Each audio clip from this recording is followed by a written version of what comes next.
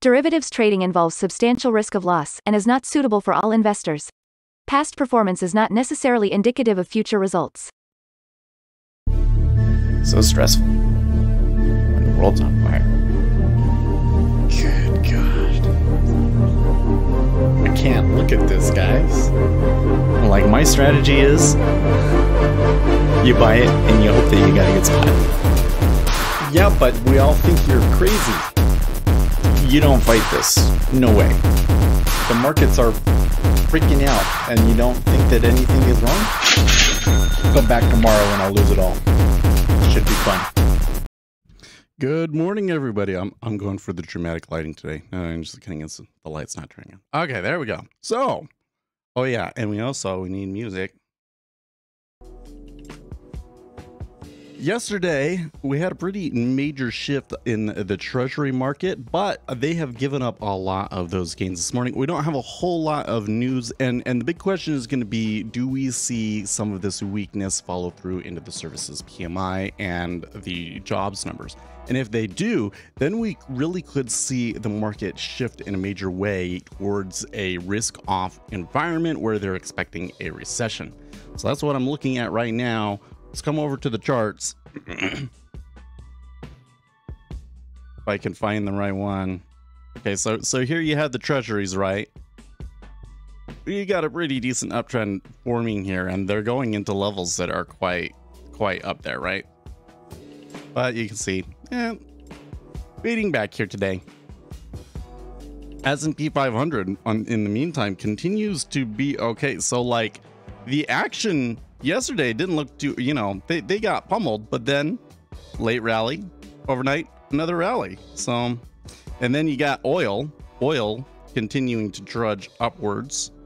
Market's very concerned about that.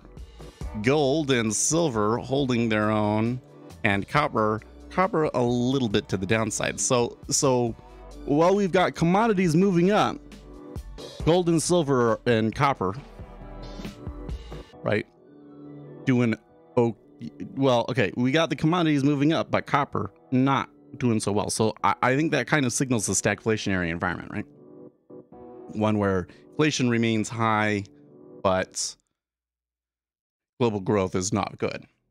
Okay, here's Bitcoin kind of trudging along. There was some there was a headline about a red notice being put out on the founder of Binance, but I'm not sure if I believe that headline. And then you got the dollar having like huge shifts yesterday. Big up, big down. So today, maybe a slightly quieter day, because the only major news that we have, well, we have factory orders and jolts at 10 o'clock. U.S. core durable goods. So that's not necessarily a huge piece of news, right? Also, we got Fed's Cook speaking at 11:30, but she already spoke yesterday, and this one is just like opening remarks at a conference through videos, so I don't expect that one to be very big. Bank of England's pill, I don't know, but that's gonna be pretty late into our session. So I'm looking at a little bit more of a range bound day. I'm gonna see, I have the position that we had in the sim yesterday. So I'm just gonna leave that alone. Over here with us below 4.5, I might be on the lookout for a well, let's just see what happens. I think we need to be on the lookout for a trade, right? All right, let me blow my nose here.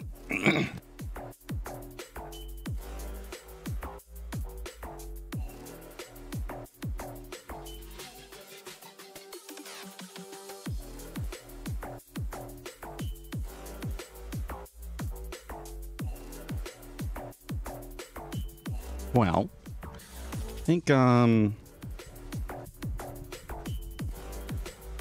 at least getting, I'm not as sick, I think. That's good. CD Rob saying hurry. I was very late today, wasn't I? You know what happened was I like to eat still cut oats, and so my wife couldn't find them at the grocery store, so she bought a different type of still cut oats. So I tried them, and like they didn't work. Like the bowl that I had was way too small, and so I had to find other stuff to eat, and that's why I was a little bit late. I mean, I've been late a lot lately, but later than usual.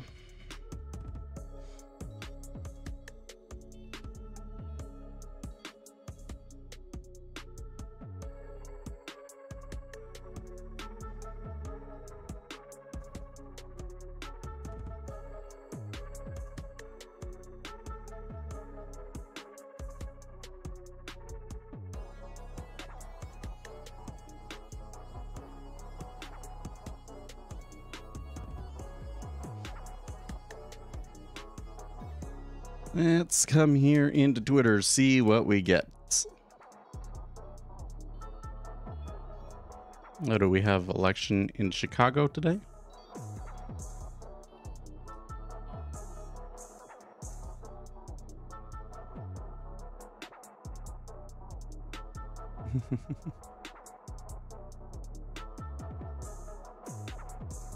Is Bitfinex complaining about CoinDesk reporting on Bitcoin trading volumes because they don't really mean anything. He's totally right.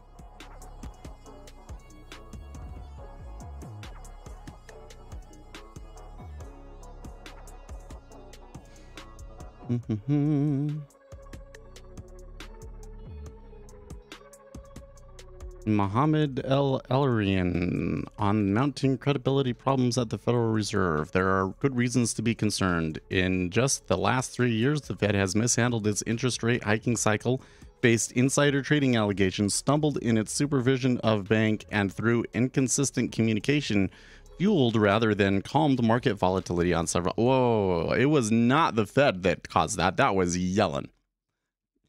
These failings are becoming increasingly consequential for the public. The inflation has remained too high for too long, robbing people of purchasing power and hitting the poor particularly hard. Last month's bank collapses were deemed serious enough by the authorities to break the class by triggering systemic risk exception, but this response could now impose a larger burden on all depositors. These developments, including the threat of less credit availability, have increased the risk of the U.S. falling into a recession, fueling income insecurity in what would otherwise be considered a strong economy. You know, it is so weird to think about that we really have had a strong economy. It's taken hit after hit after hit and continues to trudge on. But it really doesn't feel strong, does it? It feels like, I mean, the stock market has just been dismal. That's why. I guess the stock market is not the economy, right? But that just kind of shows you where we're at. There's not a whole lot overnight.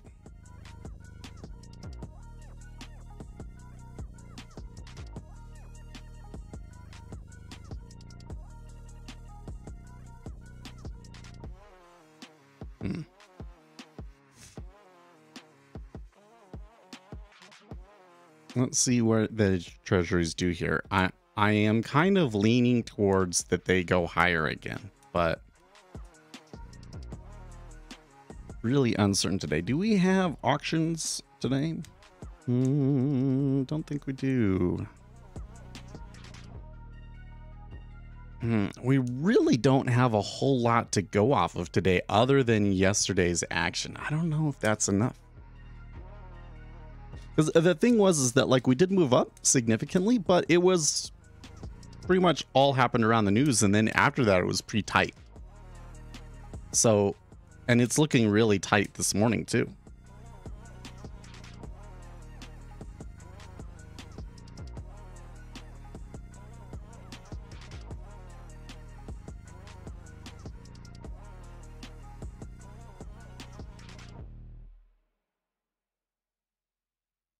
Have one little hair on my mustache that's too long. I'm trying to guide a different direction.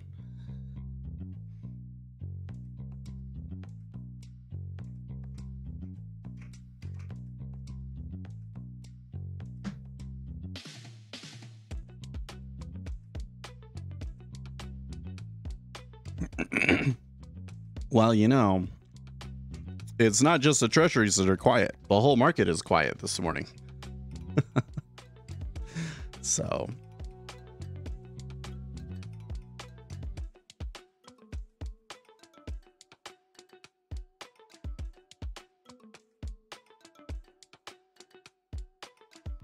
you know what's on my mind? I continue to see Democrats push the narrative that the only reason we have inflation is because of, quote, corporate greed. And I've always said, well, like, did companies suddenly become more greedy? No. It's corporations have always been greedy and have always wanted to take as much money as they can. And this situation just turned into one where they're able to profit from it. So they did, right? It was giving the people the money allowed for corporations to benefit.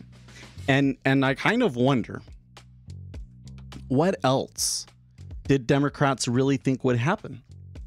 Because I was watching another video where it was the guy that created the Young Turks going up against Ben Shapiro. And he was basically arguing that Keynesian economics was more effective. And he was arguing specifically that demand side stimulus was more effective than supply side. That you shouldn't do supply side stimulus at all. You should just do demand side stimulus, right? And he was arguing like, well, the reason that you do that kind of stimulus is because when you give the money to the middle class, they actually spend it, right?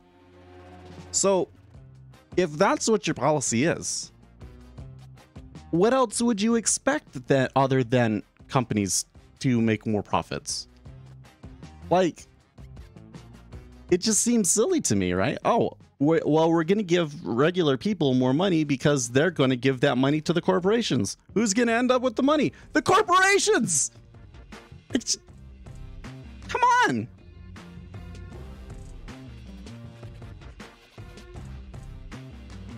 What other scenario is there? What are they thinking? I don't get it. It's like their policy did exactly what it's supposed to, and it sucks, right? And they're so real, like, oh, it did exactly what we wanted, but what actually exactly what we wanted kind of sucks. yeah, it kind of does.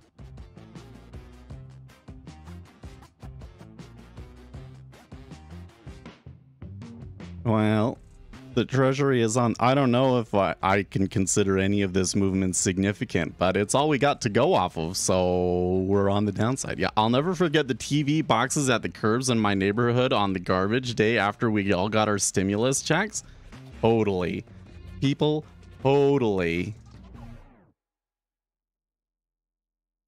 totally just went out and bought TVs. Oops. I wanted to ban this guy, not block it.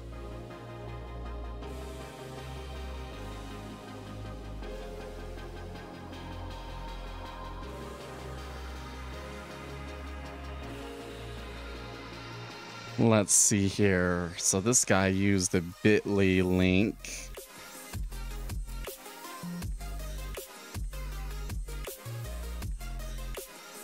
And I dumped all of my stimulus money in yeah. I didn't dump all of it. I actually you know what? It worked out way better than I thought it would. I saved a lot of it in the bank account and then used it when the prices went up and my wife wasn't working. So I saved it, but not all in the market. But, you know, if you put it all in the market, you're probably down, right?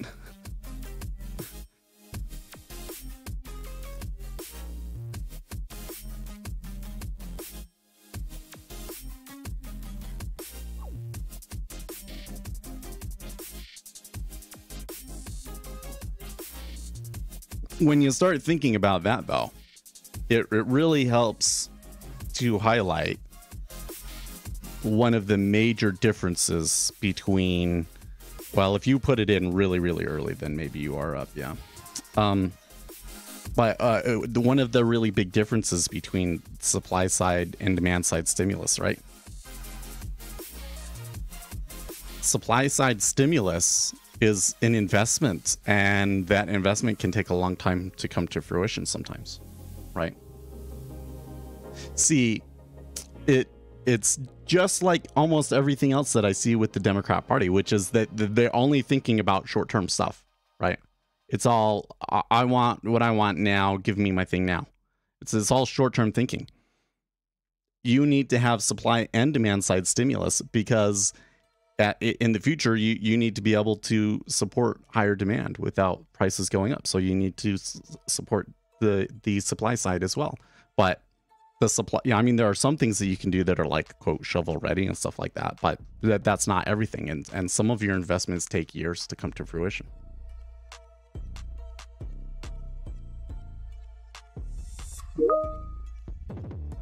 Oh, because you got in on oil? That's funny.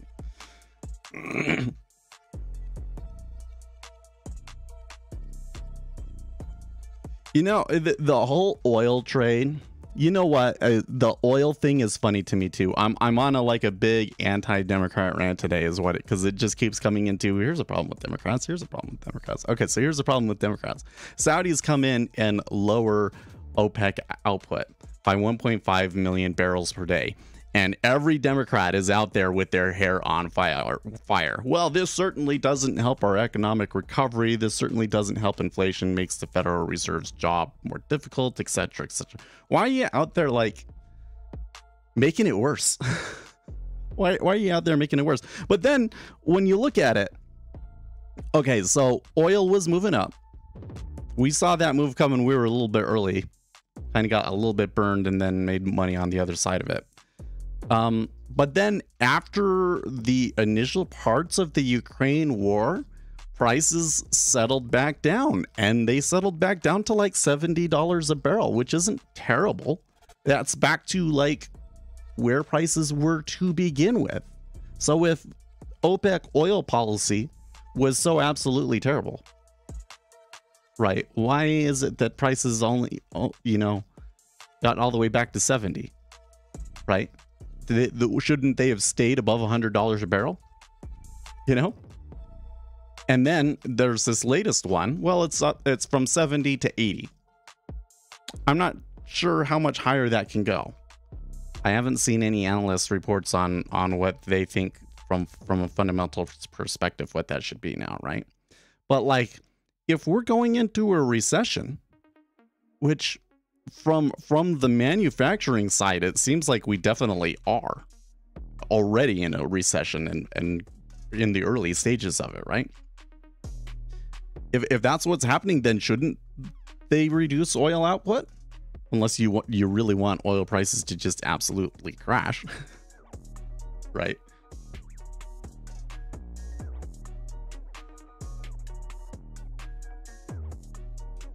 The green revolution is just government sending shitloads of money to utilities. It bothers me so much that it's like, if it is so effective, why does it require government stimulus to get off the ground, right? So like, if we're talking about supply side stimulus, we're talking about businesses that are already making money and are successful, and we're just helping them grow faster, right? That would be kind of you wouldn't want to put it into companies that like are unproven per se. But it seems like most of the green energy stuff that they put money into is like that. It's investment that very often just goes down the drain.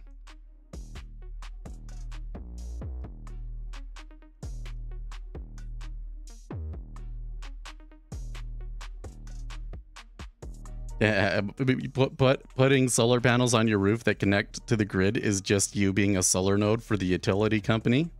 Yeah. Because you don't really, I mean, so where it depends on where you live a little bit, right? Where I live, it's taken out against your utility bill, and if you generate more power than you use, then the utility company actually pays you back Now, you probably still have to use power from them, so you probably still owe money, but theoretically, it's possible that the power company pays you every month. But it's not like that everywhere.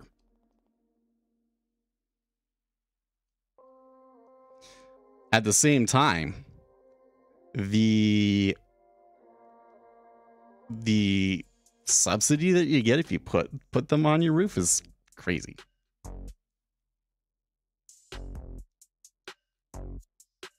Depends on whether or not you have on-site storage.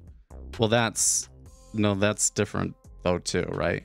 Because if you produce more than you make and you put it on, and then it goes into your storage, then you just use your storage, right? No, different states have different rules. Or rather, actually, it depends on your power company, because there are some areas in Utah where it's different.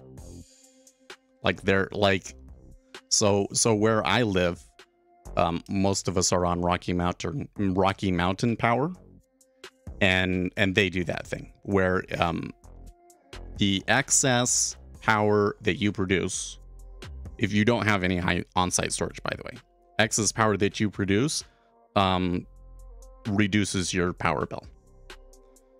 But if you live over in Bountiful, which doesn't have any of that stuff,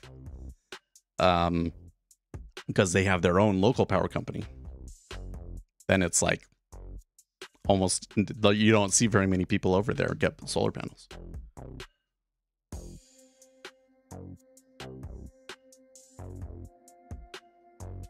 Oh, if the power goes out in the neighborhood and we're both standing outside without power, probably yes. Unless you have yeah. My parents, they did that, and they got the on-site power banks, and it was a pretty ridiculous amount to get the on-site power banks and everything. But they have a massive solar panel because they have a hill. They have a hill, and so they were able to just put it on the hill. So they're in a special situation. I always get the guys, they want to come over to my house and do it, and it's like, dude, there's not enough coverage on my roof for it to pay me back. Doesn't make any sense.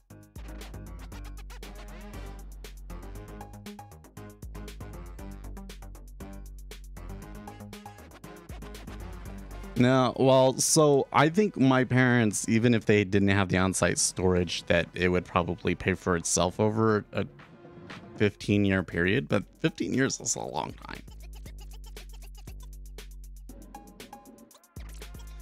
But the real issue here is that like all of this money is going into this unproven technology that has really serious issues and can't completely solve our problems. And meanwhile, there's like technology that's ready to go and can solve our needs, and they refuse to give them the money because the left is still traumatized from 3 Mile Island. Oh, man.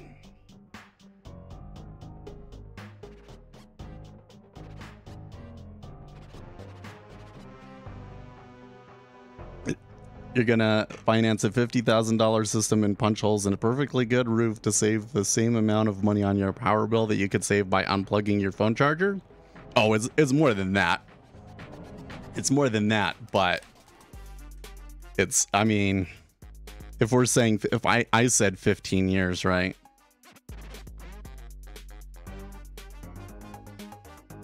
So you got $50,000 minus the $15,000 credit divided by 15 years divided by 12 months a year. No, that wouldn't be it.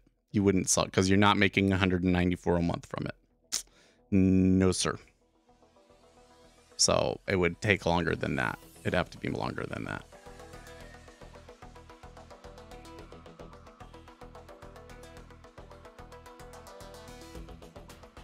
maybe over 30 years.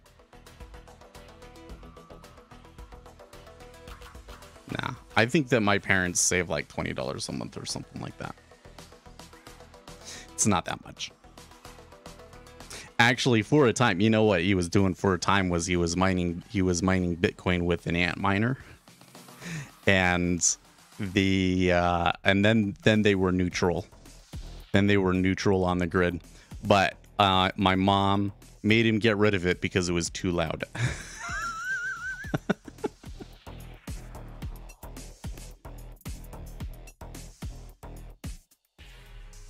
Keep your AC off when no one's home. You must live in Florida, huh? That's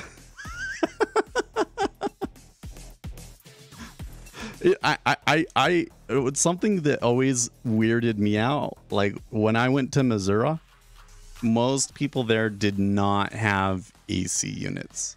Even in the new homes, they didn't necessarily have AC units. Here in Utah, man, everybody has an AC unit. It's you have to get out into the really old neighborhoods before you get to places where they don't have an air conditioner. My wife's house, you know, that we lived in for like a year before we moved, had a swamp cooler, and I couldn't stand it. Couldn't stand it. And here in Utah, there's no way you would like leave the AC off when you're gone. No way. Unless you were gone all day. My mom has a swamp cooler too. It's ghastly. So you know what happened with our swamp cooler was when we were putting it together, when we were fixing it, not fixing it, when we were like winterizing it, right? We were winterizing it. Something didn't get connected back up correctly, and there was a leak, and then it, like the ceiling in 2 rooms collapsed. Why on earth did it? Well, before AC became a popular thing in the 90s, 80s, 90s, back in the 70s, it was like. Now I have an outside swamp cooler for my garage. I have a swamp cooler for my garage when I'm working out, and I really like that thing. But here in Utah, man, like you would have to be gone until like 9 o'clock at night for it to make any sense to turn your AC off. Man, no way you do that, because it stays hot late into the night, right? You wouldn't get any cold air until you were going to sleep.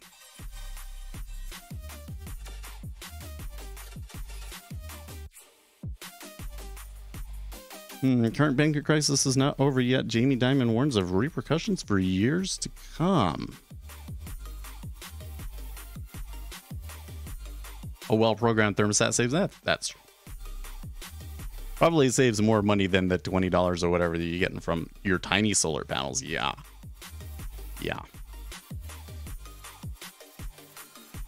It drives me crazy because you get a $15,000 credit. You do. You get a $15,000 credit on your taxes. You still have to pay for it, but then you get $15,000 back, right? And the solar panel salesmen are out there all the time. Somebody I don't know comes to my door. I know it's a solar panel salesman. I'm like, I'm not interested in buying solar panels. Oh, how did you know that I was trying to get you to buy solar? Like nobody in the neighborhood does, because nobody has the roofs are all like segmented and stuff like that. So like there's just not enough space on your roofs to get enough panels for it to even make it, even with the credit, to make economic sense, right?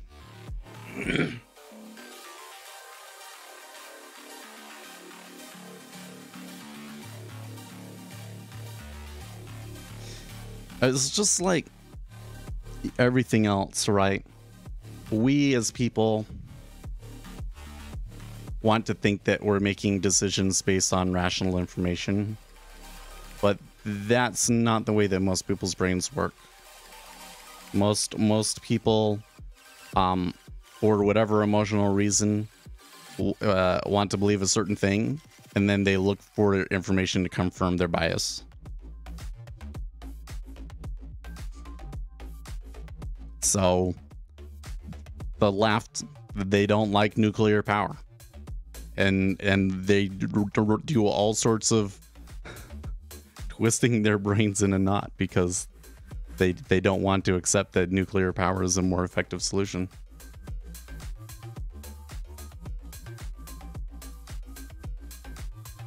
And the one place, I don't even think that it would be like that I'm immune to that effect either. Maybe I'm slightly more likely to push against that sort of a thing, but like here in trading, I think I pushed against it for a long time, right? It's just that if you're trading, you basically you come down to a point where you have kind of, you have to acknowledge the reality, right? That certain things just aren't very effective. Looks like it's going to be a choppy downward day.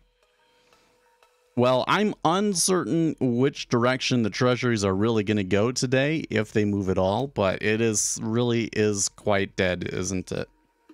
It really is quite dead today.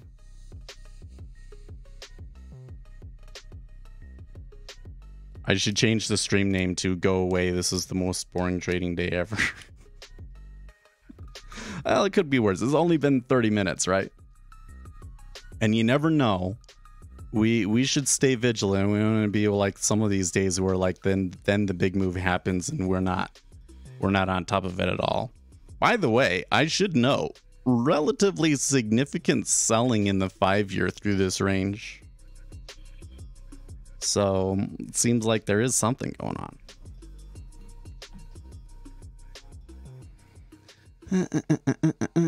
Trump attorney announces plans to file motions to dismiss alleging prosecutorial misconduct. Oh wow, Mohammed El-Arian doesn't like the Federal Reserve's policy. I'm surprised. What did he say exactly?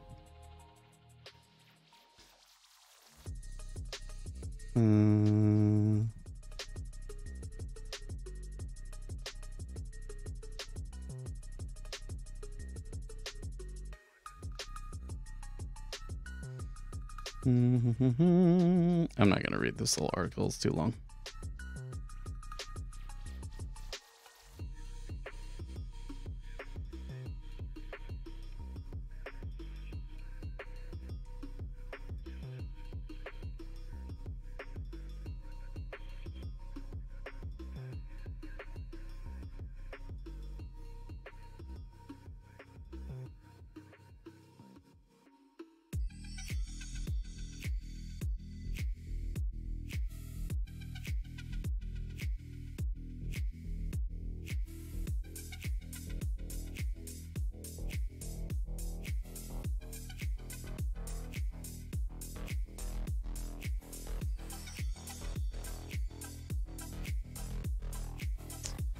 Just kind of looking around here. Oil does appear to be moving on the upside. I guess if you really had to trade today, I would probably prefer to be in oil, huh? After I got my roof done, solar companies called me every day for a week. I heard you got a new roof that needs some holes. Oh, when you got your roof done? That's interesting.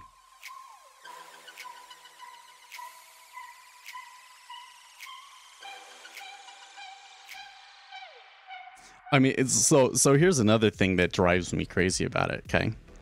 Is that solar panels don't give you the power when it's needed, right? Like, people use power at night, and especially you get in all of these electric vehicles, you're charging all your cars at night, you're going to need the power at night, and you're relying on solar. Guess what? You're not going to have it. Wind, inconsistent.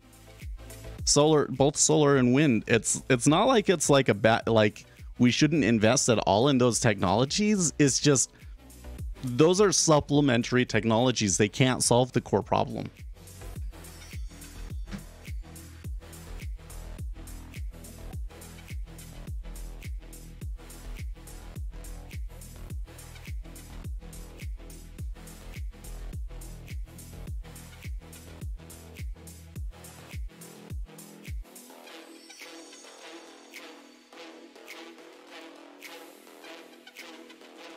A hard push for that is why I filed into oil companies. Well, I don't understand how the hard push for that made it more likely for oil to go up. I think that the reality was that supply in oil companies had been destroyed by Biden's policies. Like, they were already kind of hurting, and the pandemic, sorry, I kind of got things out of sequence here, right? The pandemic really hurt oil supply, right? Like, everything kind of shut down. And then when they're trying to recover, the Biden administration puts in all of these restrictions and kind of stops them from ramping back up. And then at the same time, they're pissing the Saudis off. Yeah, it's gonna result in higher oil prices.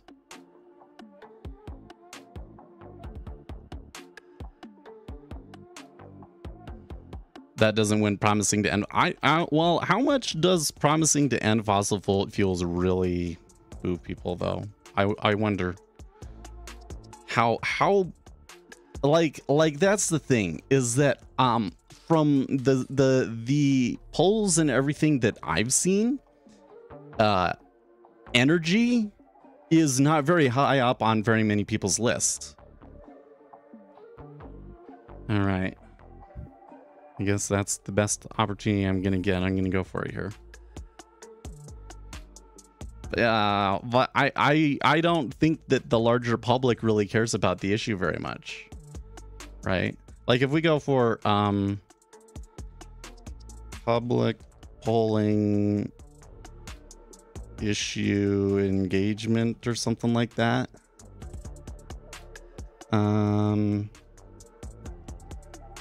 the most important problem, Gallup historical trends.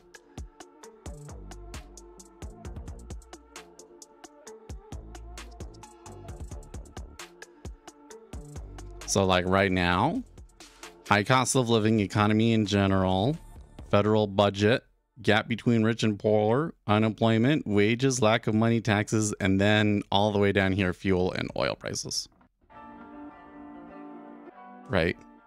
Well, there are some points where it kind of rises and it becomes the number 4 issue, and then it fades again, right? So I'm just saying, I don't think that politicians actually get that much of a boost from pushing this stuff. They get kickbacks, might be because of that. They get kickbacks.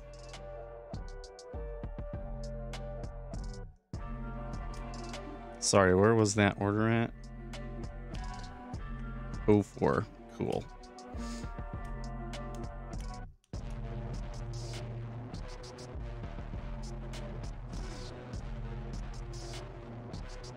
No, well, so people might think that they're gonna save, that the politician is gonna save the planet from imminent catastrophe, but I don't think that the saying that gives a politician enough of a boost to explain the amount of investment they put into it. Okay. I think that, one, they get pretty big kickbacks from doing it, right? They're giving all of their buddies money. And 2, I think they genuinely believe it. I think that they've genuinely fallen into a hysteria that tells them that the world is going to end in 10 years. Right? Which look, the science doesn't support. That's the other thing that I think is funny, is that they don't actually believe their own science. Like, if you go in and you show them the actual science and you show them, oh, okay, after 100 years, the effect of global warming is this, and you show them what the science says the actual effects are, it's not the end of the world, okay? It is a pretty serious issue across the world, but it's it's not like everybody's going to be dying like they're saying, like they put off, because the way that Greta Thunberg puts it is that humankind is going to be extinct in 100 years, that we're all going to be underwater, this sort of a thing, right? And that's not what the science says. And in fact, the science kind of suggests that if the sea rises, it'll be like a meter, if that, if it rises at all. Why did it go long? I'm just trying to manage this position here. Maybe I should bail on it, because after I did that, we got a pretty aggressive slip there, didn't we? What's a primary reason you, well, so the play right now is that the economic data is going to suggest that we're moving into a recession. So we got that yesterday, and I think tomorrow when we get the service PMIs, we're going to see more of the same. And so by the end of the week, we could see interest rates a little bit lower. So I'm kind of trying to manage this position here. It's long from an average of 09, break even at 040. When it came in there, I added another contract because that had been the low end of the range. But that next move has come against me.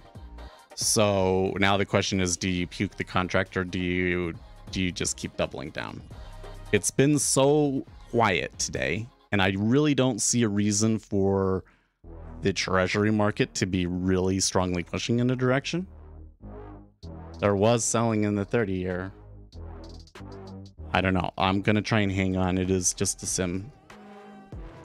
I'm trying to take it seriously, because this is like, how would you, I'm trying to explore how I would manage a position, a swing position for like a long short equity fund. So that's the, so understand that that's quite a different entry from if I take an entry over here in the micro yields, right?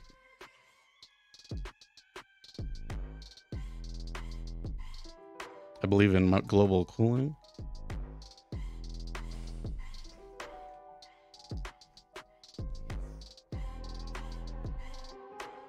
How many contracts can you trade in the 10-year? Well, I have seen situations where, okay, so like right now you can see in the micro 10-year, they're bidding 522.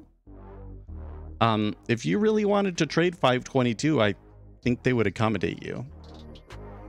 You can do quite a lot. Or rather, I think that you can do enough contracts to use whatever margin would be reasonable for you to use as a retail trader. Obviously, if you needed to buy like $10 million worth of bond futures, then you would be in a problem, right? Then you'd be in a pinch.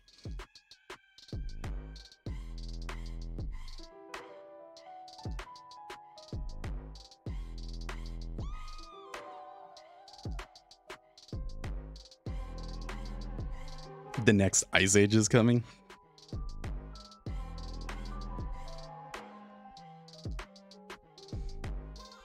There's like, here's the thing, I'm not an expert on global warming, right? I am an amateur at data science, and one of the things that I know from data science is that somebody coming in and saying our model shows that over the next 100 years, blah, blah, blah, blah, blah, like it's probably not going to play out exactly like that. Right? All models are wrong. Some are useful, right?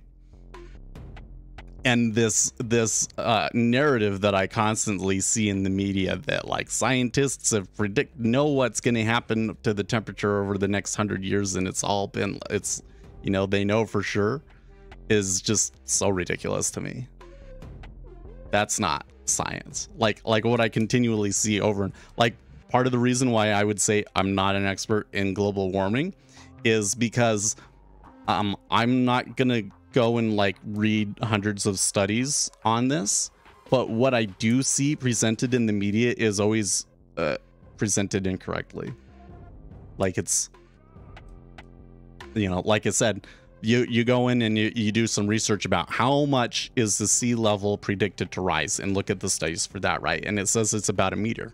And then you got guys like Al Gore saying like we're all going to be underwater in 5 to 10 years. It's ridiculous, right? Like, where is he getting that prediction from? Because it doesn't line up with any of the peer-reviewed science. And then on top of that, they're always constantly trying to make every little thing that happens with the weather about global warming, when usually it's not related to that at all.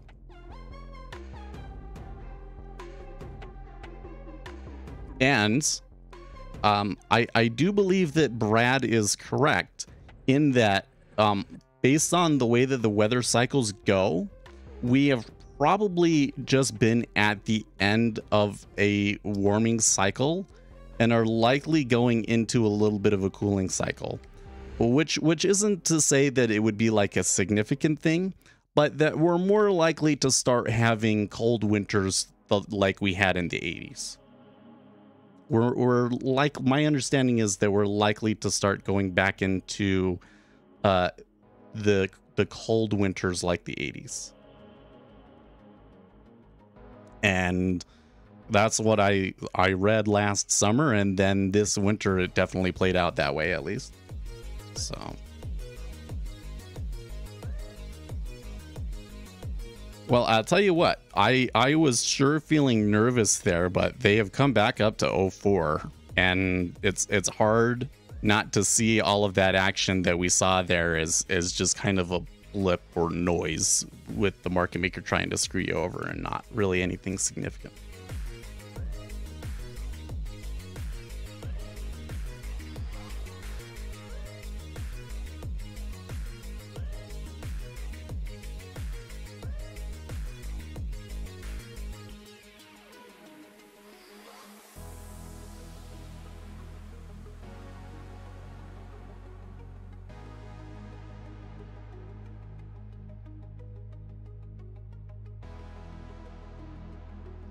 Since interest rates don't change intraday, well, they do.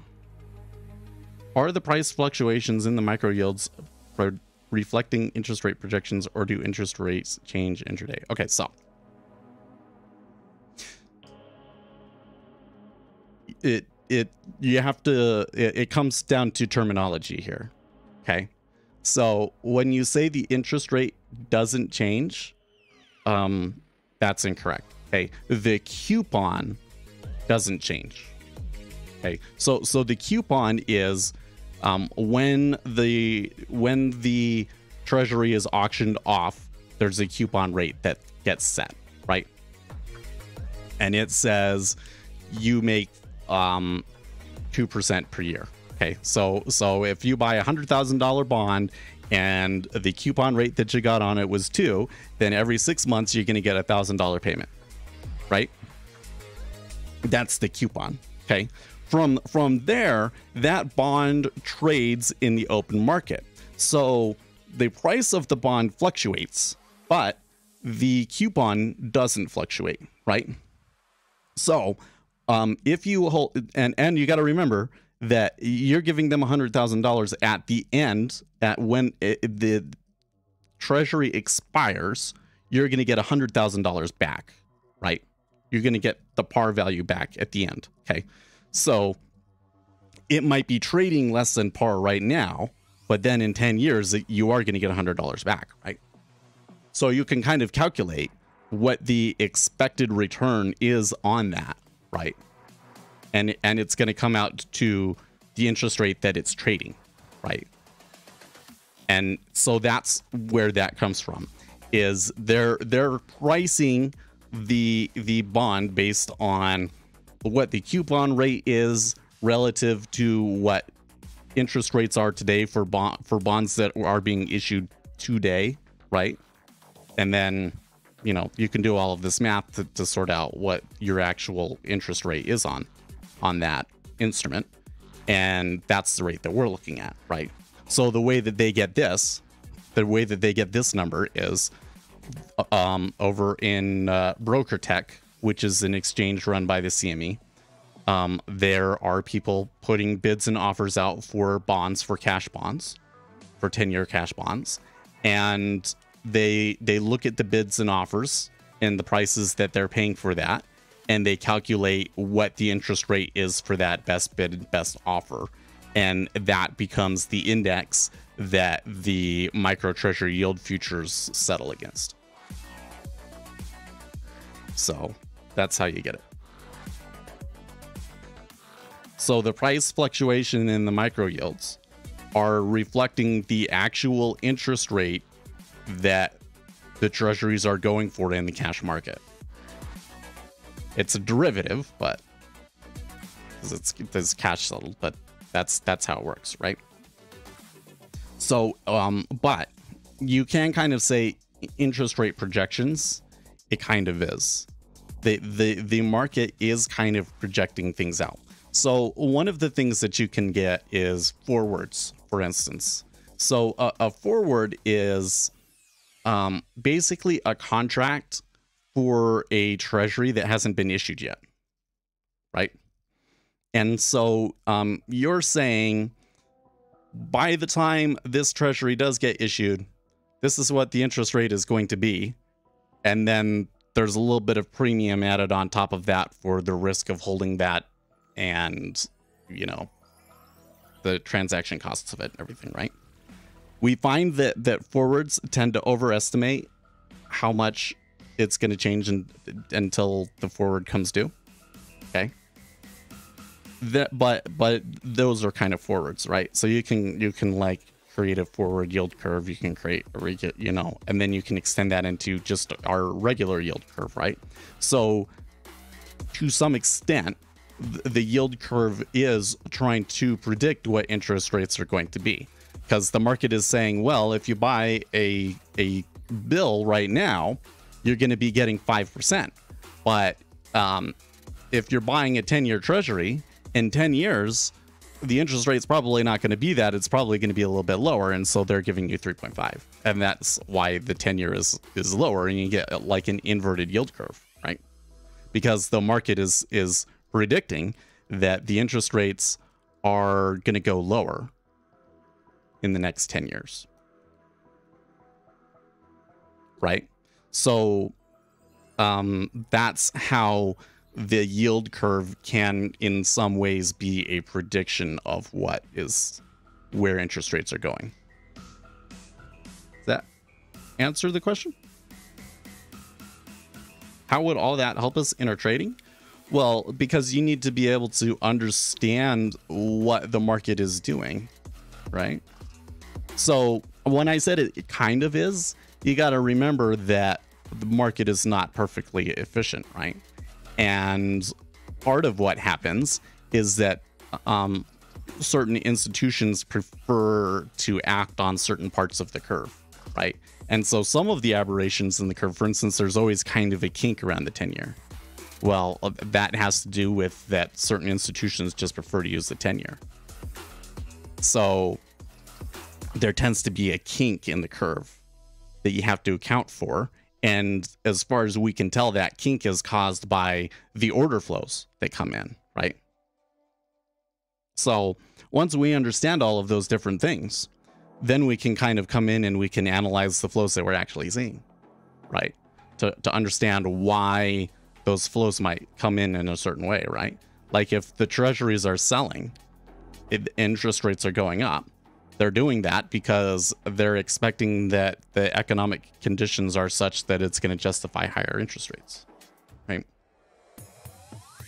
So, yeah, if you want a coin flip, then go for it. But the more that you understand about this stuff, the more flows you're going to be able to both understand and predict, right?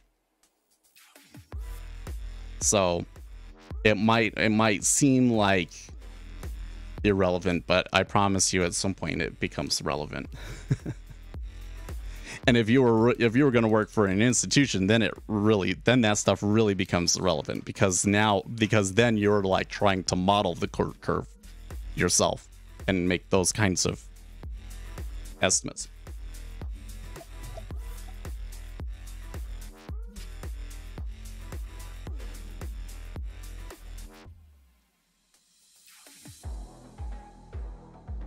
Well, no, because you got to remember, even though that might seem like a high time frame sort of a thing, but it always comes down and plays in the micro, right?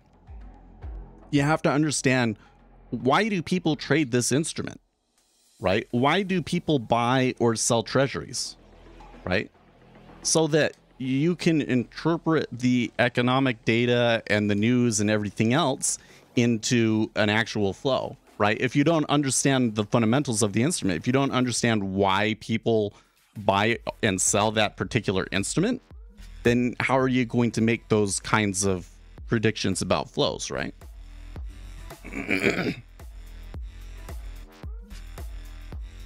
and this goes for any instrument, really. So what I see very, very frequently in the retail trading community is they don't really understand why people trade the instrument. And so they'll see a piece of news come out and the instrument doesn't go the direction that they think it will. And they're like, well, that doesn't make sense. Maybe that news doesn't matter. Because in their mind, it's like, okay, so if the number is good, then it should go up. If that was really the correlation, then those should always hold. Good, it should always go up. Bad, it should always go down. But that's not the way that it works, because you have to understand, why do people actually trade that instrument? What is the actual situation right now? Is that change in the data actually going to affect why people are in this thing, right? So the what I'm trying to say with this swing trade that I am in is that the economy appears to be going into a recession, and that the economic data is going to look weaker this month. That's the view that I'm expressing with that trade, right? And so I'm saying, when the PMIs come in, or service PMIs come in lower than expected, people are going to buy treasuries. Now, why are they going to do that? Well, because number one, that means the Federal Reserve isn't going to have to raise interest rates as much, right? Number two, if the economy is going into a recession, that's bad for stocks. That's going to hurt the earnings of companies. So people are going to sell stocks and buy treasuries as a flight to safety, right? So now I've identified two mechanisms whereby it could create buying flows, right? Ergo, I can take, now I know which direction the flows are going to be, and that it's going to be a significant amount of flow. I can take a position trading that, right? Going long. But I can't do that without understanding how treasuries work in the first place. And the more you understand about them, the better able you're going to be able to make those kinds of calls and predict those flows. Okay?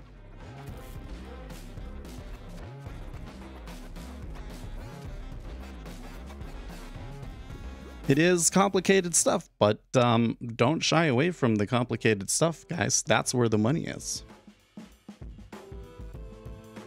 If all you had to do was flip a coin and make money, then everybody would do it. Right? You're talking about something that the vast majority of people that do it lose money from, right? So my take on that then is that if you want to have success with it, you're going to have to try and be sophisticated.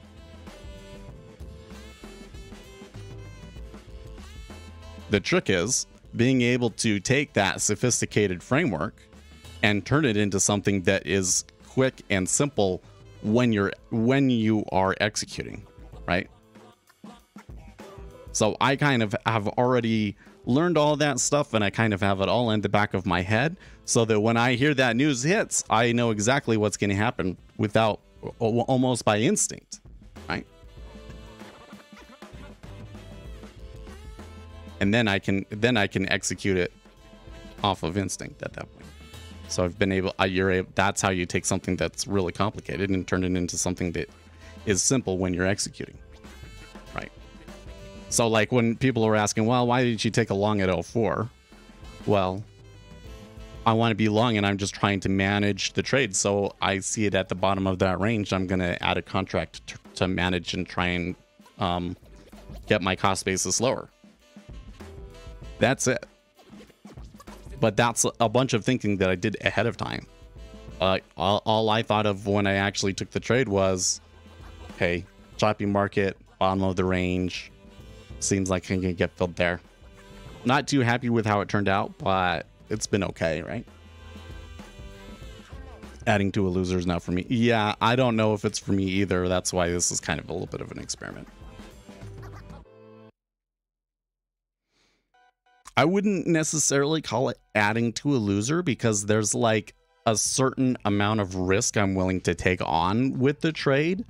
And what I'm putting on here is not even close to that maximum amount, right?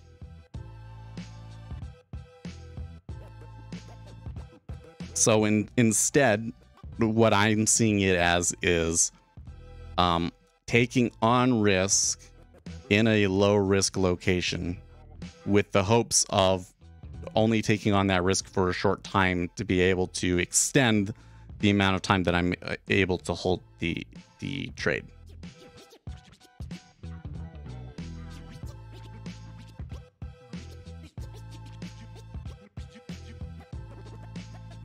Because here's the thing, if you ever get big, you're not going to be able to all in and all out, right?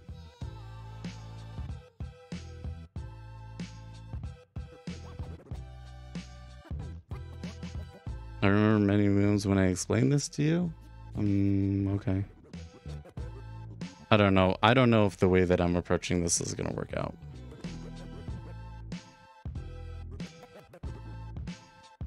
Yeah, well, you can't. Yeah, if you become a big trader, then you can't all in, all out. But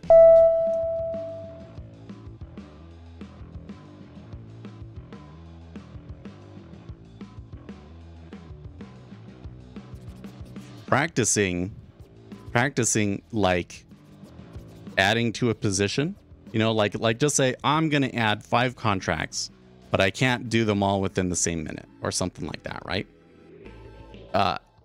If you do that and you start to look for, okay, where's the best places for me to get my fills, you will start to think about the sorts of things that the big guys have to consider.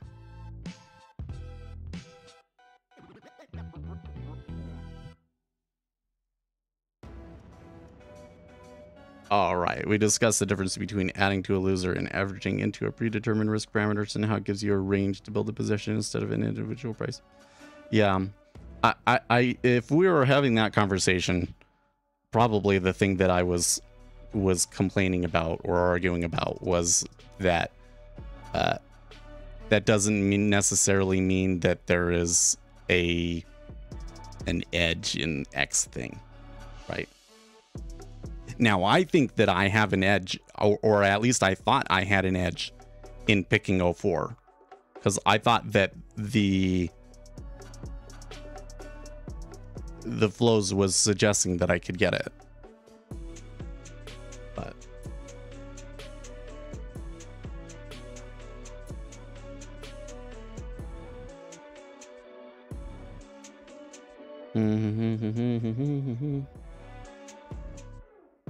now, I think that you just got to be careful in thinking that averaging into a position on its own is an edge. That's a deception, right? There's a reason why you might want to do that, right? Because I want to reduce my adverse excursion. So if I want to hold this for a long time, I'm probably going to get a lot of adverse excursion. So I can kind of take advantage of the oscillations of the market to kind of reduce that risk. Who are the participants in micro yields? Is it predominantly retail? So I don't think that we have any stats about that. I would guess that it is probably predominantly retail, but there does appear to me to be some situations where large, like for instance, here at 3.468, 277 contracts traded, right? So you think that that was a retail trader? I don't know. But you do occasionally see large trades take place over here. And same thing with micro ES. There's no way for us to really know, right?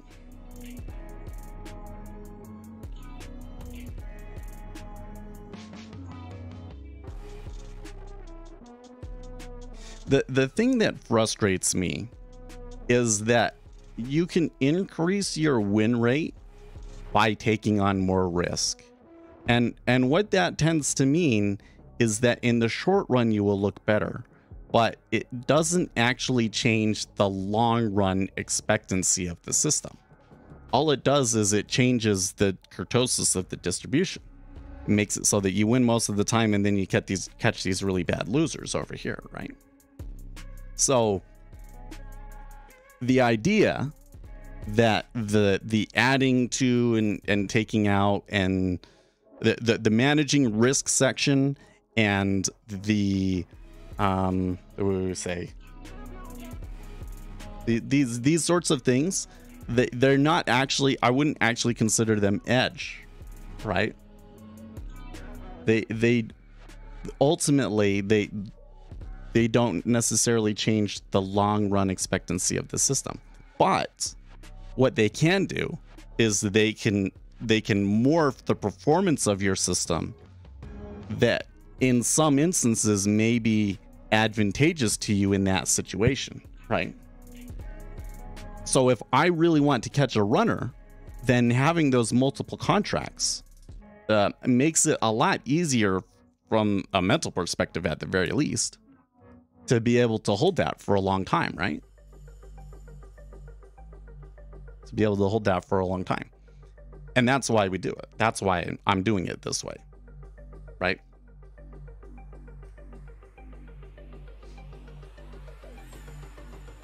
But I'm still on top of that. There's a real edge. What is the real edge? The real edge is information that I have that suggests that this is the way that the economic numbers are going to go. Things in the order flow that suggest that that's a good location, etc., etc., etc., right?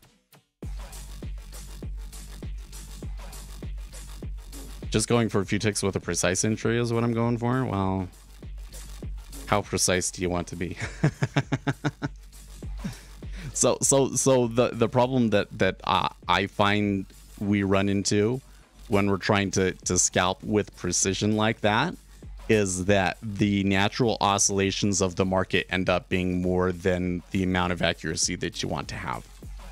Okay, so like if you're coming in here on the treasury and you want to keep your risk to like 4 ticks, which is what I was doing for a really long time, that is so effing hard to do, to keep your risk that low. Like, it's really insanely difficult.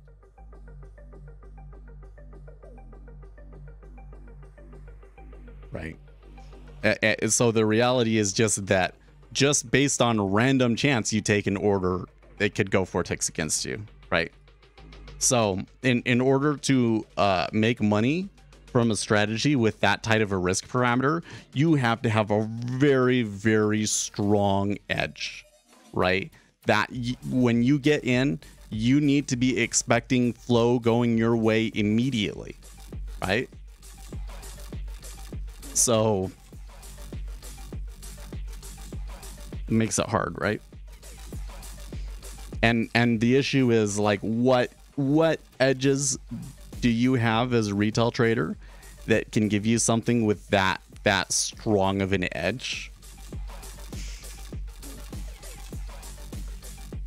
You know, because if you look at the way that the market makers do it, right? Well, they're only trying to make a tick, yes, but they're adding and removing contracts all the time, right? So 4 ticks against them, they're managing that, right? But if they had to all in, all out, it probably wouldn't work for them, right? They had to all in, all out, and they could only take 4 ticks of risk. Probably wouldn't work out very well for them.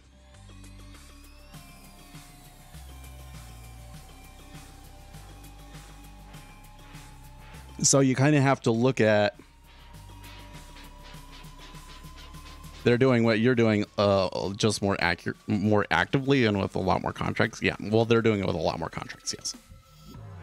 I would say it's somewhat similar to what I'm doing. Yes. I think Akshay disagrees with that, right? But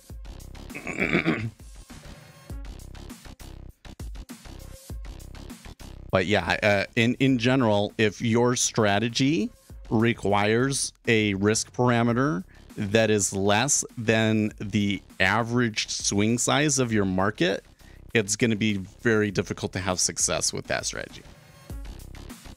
You need to have a very, very strong edge.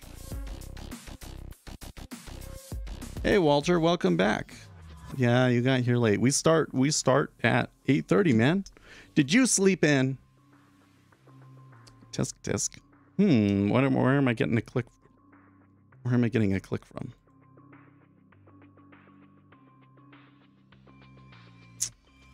$1,000 bid at 05. Okay. Well, I don't like that. No, I don't like that. We're kind of in a choppy session. S&P 500 has already started in. Oh, we've moved up a little bit. It looks like they're going to go. And it stacked even more. I don't know. That it seems a little suspicious to me.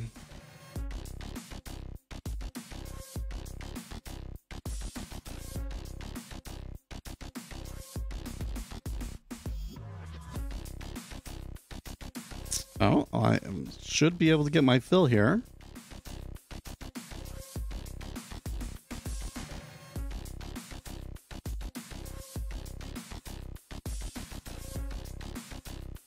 Looking into the micro yields, and I've wondered why volume was so low the last couple of days of March. Yeah, I don't see any reason I don't see anything wrong with actively trading it up until the expiration day. But like those last 2 or 3 days before they have to switch over to the next month, the volume definitely dies out. Come on.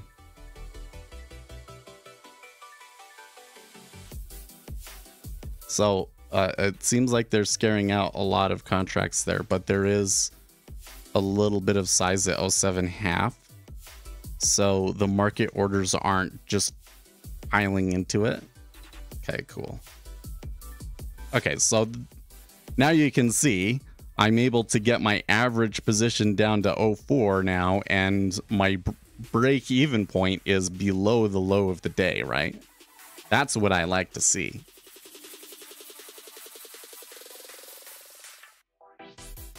So, dude, I didn't get any feedback when I said that. So let me just try and say it one more time. The way that I average into contracts and things like that, that is not necessarily an edge. What that is me manipulating the risk profile of my trade in a way that is advantageous to me tactically, but it doesn't actually change the long run expectancy of the strategy. Okay. I am trying to swing it, yes. I want to hold this position until at the very least after Wednesday's news. Right now, if Wednesday's news comes out and the PMIs are higher than expected, I'm gonna puke it. So that's the kind of play that I'm trying to practice with, because I think, well, I don't know how serious this is, but I think that the longer run goal here is to have a long short fund. And so if you're going to have a long short fund, probably you're going to have to hold through news events sometimes, right? So how do I go about doing that, right? Well, yeah, I wouldn't be able to sleep if I were to do that. Well, the whole thing here is that it's pretty easy for me to relax at the moment, knowing that they would have to go all the way back to the other side of the range and bust through the lows in order to take out in order to even take me to a loss, right?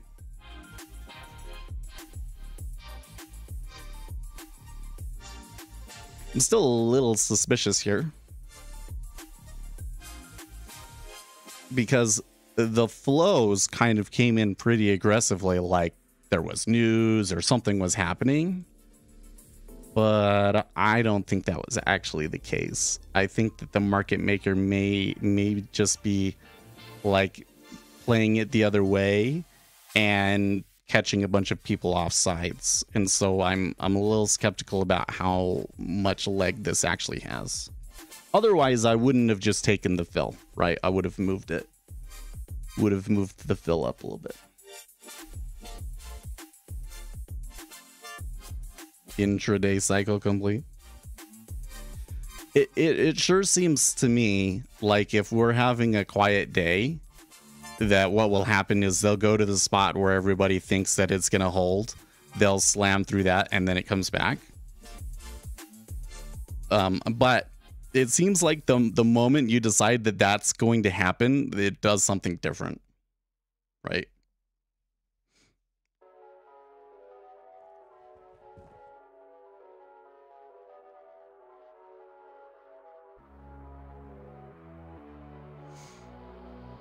Like on this one, it wasn't really clear what was going on until we were past 05.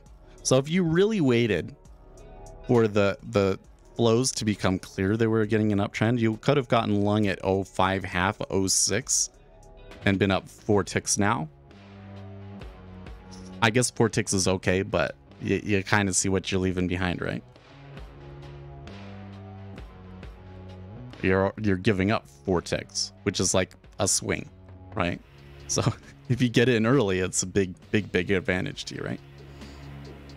So in that situation, I could just see where they were leaning. So I added a contract where they were leaning and then held through the heat. Ooh. So is it an edge? Well, when it works out, it's quite nice, right? Well, what if they had gone against me, right? Then I would be losing on 2 contracts, right? So that's why it doesn't change the long run expectancy of the strategy.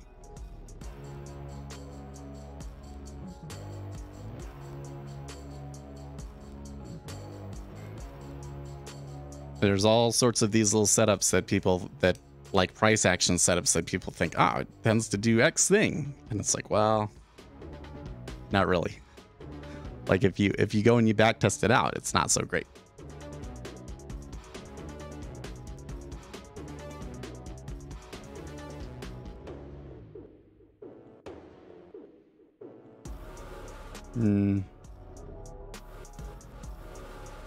Did they trade 09 here?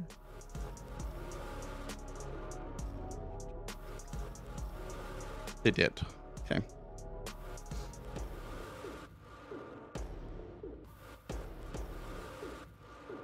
So I have a line at 10. I have short market maker position from the overnight session at 10. So that would be another place that I would maybe be looking to take some contracts off. Especially if I started to see a distribution up there.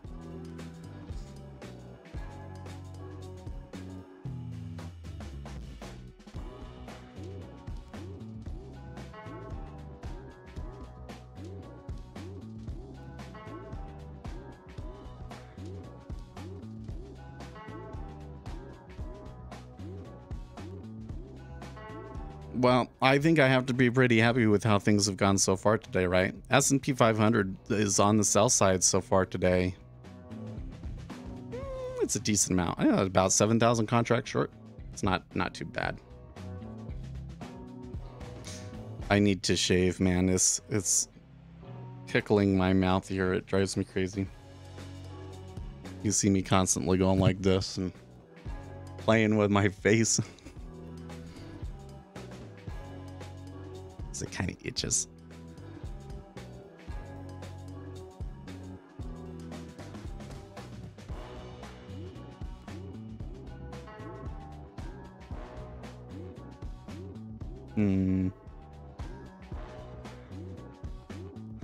Trading floor audio. Trading volatility is the new reality for bond investors, says Bloomberg. Gauge of U.S. rates volatility reached the highest since 2008, and two-year treasuries are regularly seeing outsized moves. Bond investors are bracing for at least another year of rocky trading. Well, that could be good for us.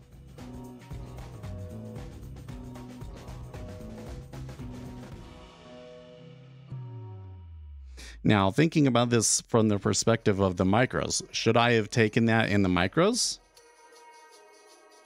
$15. Yeah.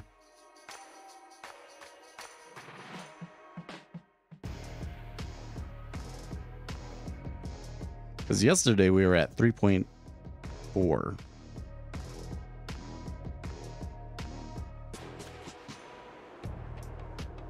Now, I think that for my live account, it makes more sense to wait for the PMIs tomorrow.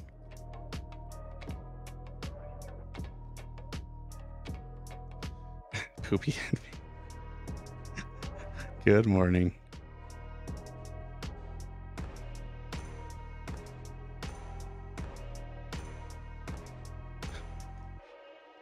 Okay, so in Utah. Oh, hold on.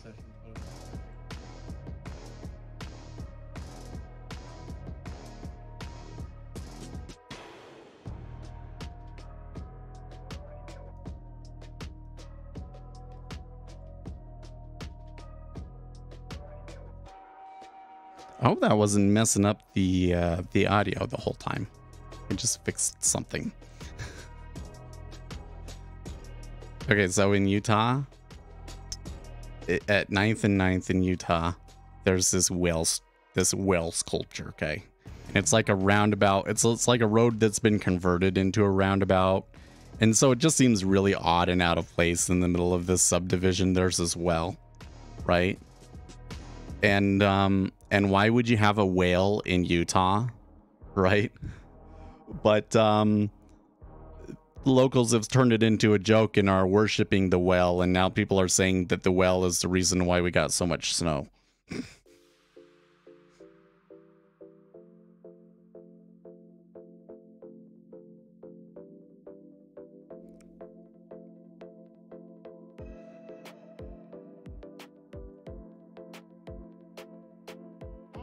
Yeah, I think it's so silly. how people turn these things into a big deal.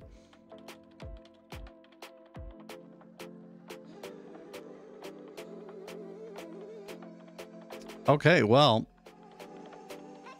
I was really suspicious about that 05 as like being a spoof, but somebody has come in and created a really strong.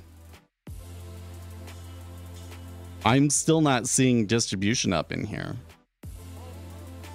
Like, I should be seeing it somewhere around here, but I'm not.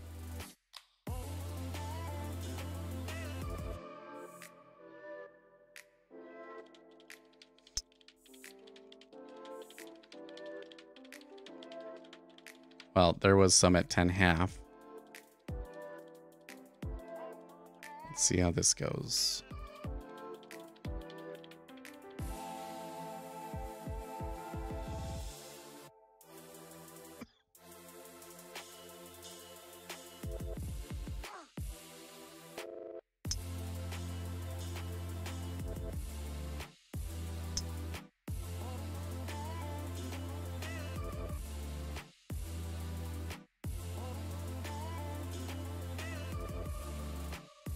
How often do you see real spoofs?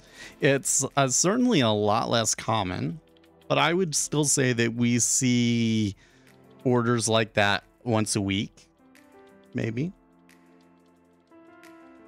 And yeah, it may be that you just don't notice them.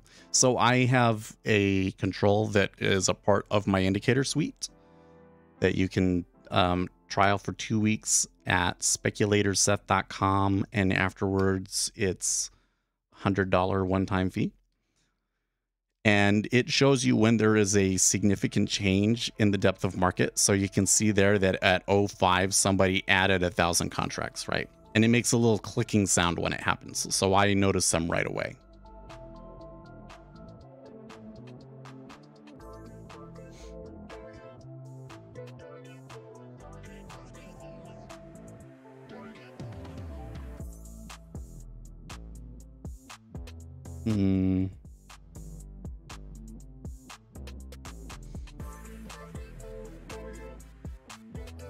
So sometimes when you get a really strong move like this, you'll come up to a distribution area and then there's a little push where it tries to go a little bit further and then it settles. And that's usually not what happens like off of a first push. But if any of you don't have this and you get them, they are good. Thank you very much, Trading Bunny. I'm glad that you found them useful.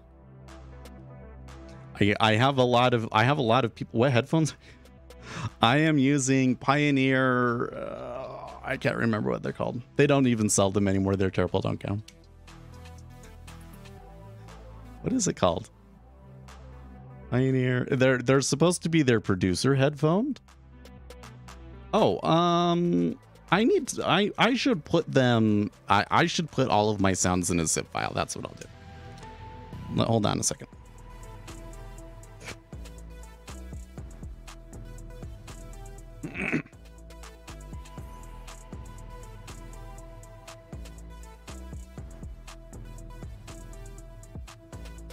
So I've got tick. Oh wait, it's not. Tick is maybe not mine.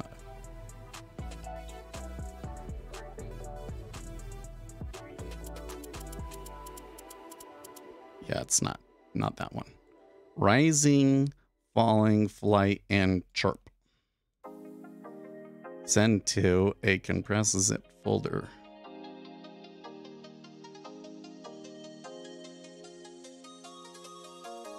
Sounds.zip.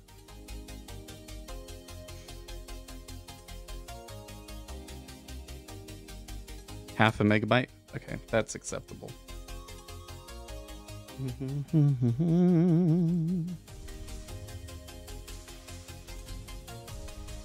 Oh, we're 5 minutes to the news.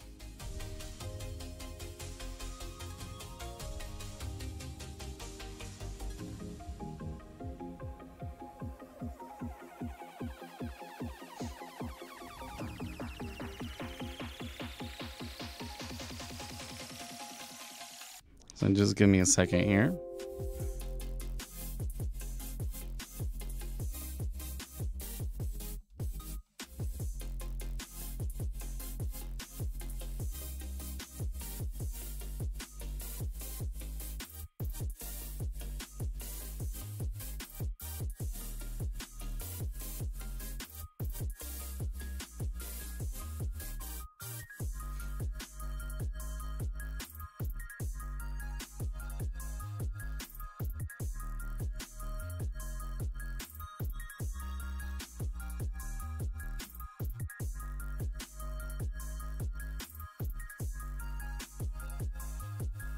Okay.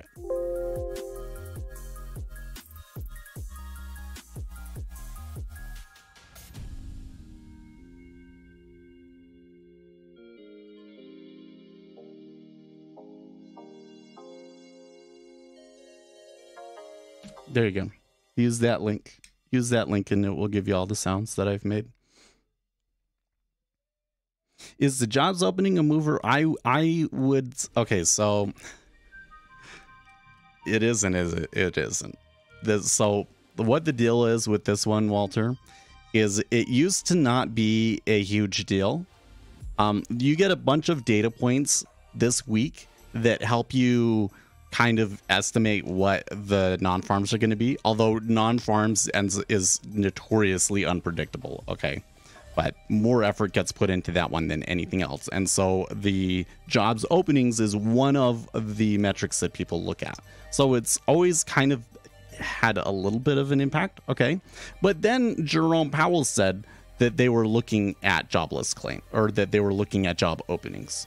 And he talked about it in the press conferences and stuff like that. So when he did that, the market started paying a lot more attention to it.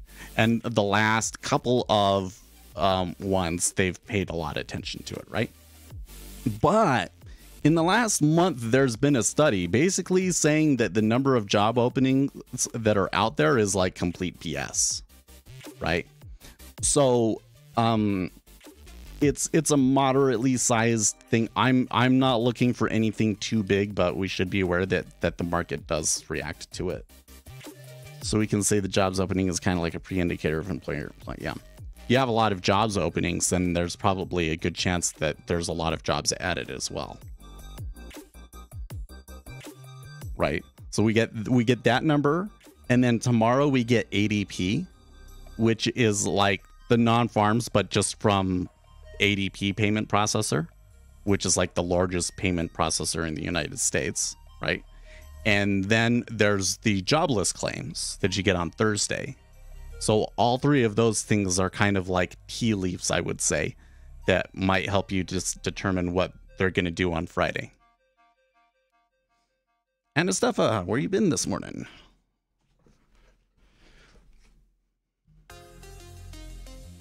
Okay, but I think the other thing that I was saying is like more contextually important right now, right? So that the market used to not pay too much attention to it, but then since Chairman Powell said something about it, they've paid a lot of attention to it. But we have reason to believe that those numbers are BS.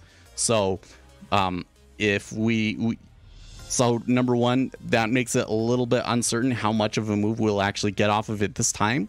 And if we do get a move off of it, I wouldn't 100% trust it, right? I'm not just going to be trying to go with it. Okay, but there are some other numbers coming out there, right? We're going to have core durable goods and factory orders as well.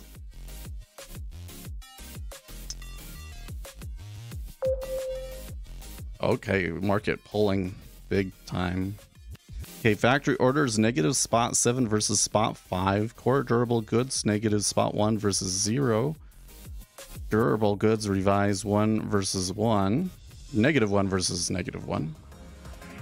And the JOLTS jobs opening less than expected at 9.931 million versus 10.5. Holy shit. Okay, well, I think that factory orders is probably a little bit more bigger of a deal, but holy shit. Okay, so do you think I was just lucky? Well, I think to some extent there was a little bit of luck in there at me getting 04 and only having 3 ticks against me. Okay, but what did I tell you from the very beginning?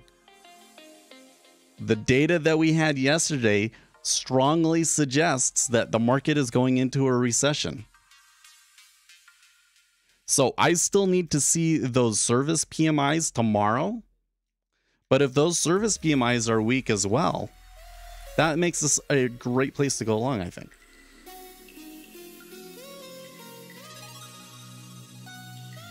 So what was I doing here today? I was just kind of taking advantage of the inefficient nature of the market. Knowing that this is the thing that really matters, but that's not why they're trading right now.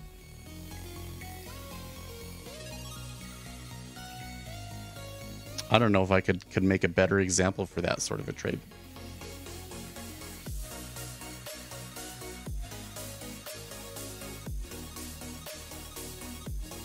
Man, I probably should have pulled out my micro account here and tried sweeping with that one. I really did not expect that to move us 5 basis points. Good grief. That was insane. Your Forex factory calendar does, yeah. I've always found that the Forex factory calendar, in terms of looking at it for live information, always fails me at key points. That's so I get it through Financial Juice. So I have an affiliate link in the video description for Financial Juice, and if you're gonna spend money in your trading, that's where I would go first. I think that's the most useful thing you can get. You hear it over the news squawk and you see the number over on the sidebar. It updates immediately. It will play a sound based on whether it's above or below if you choose. It's really valuable.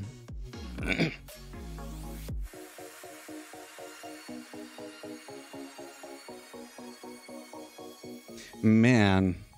So where are we at?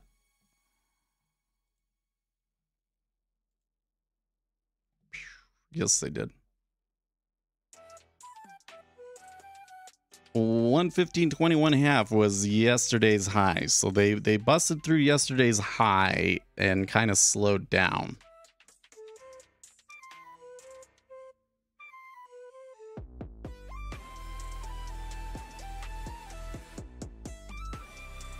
So now, other interesting thing, we had a pretty solid trend going up into that news that started about 45 minutes before the news happened.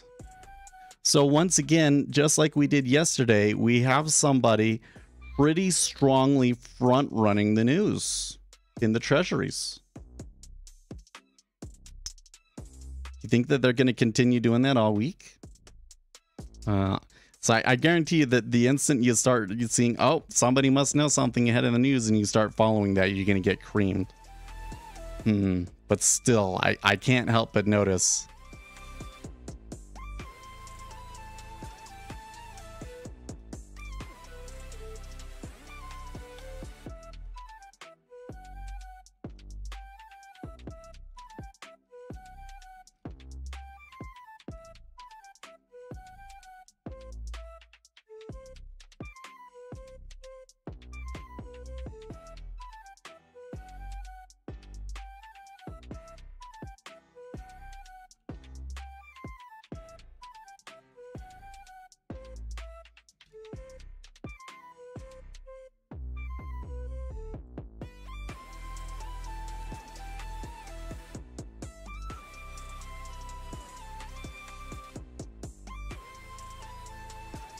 Yeah, this is good. So now I just let it run, right? Because now I've got like what? $600? $600 worth of buffer zone. So like if I want to hold it through non-farms, I probably can, right? If we're still up here by Friday, I could hold it through non-farms, right?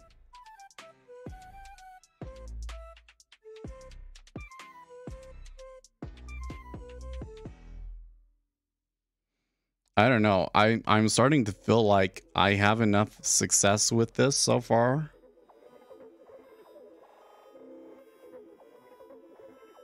I mean, how long have I been doing it this way for? This kind of practice on the full treasuries.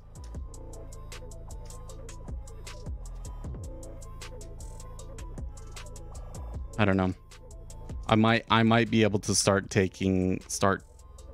take more risk in the micros, because we're talking about like what, $50. I have to watch it a little bit, but maybe the next time we do a move like this, so we can try it on live.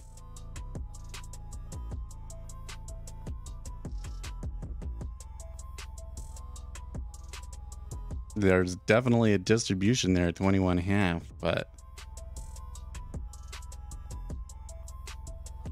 2-year down below 4% now too. Wow. Where were we early? Were we above 4%? Oh yeah, there we were.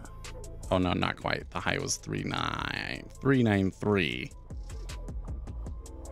Still, that's almost $200 in the 2 years. Maybe I should just go in on 2 years, man. Because some of these moves in the 2-year have been insane.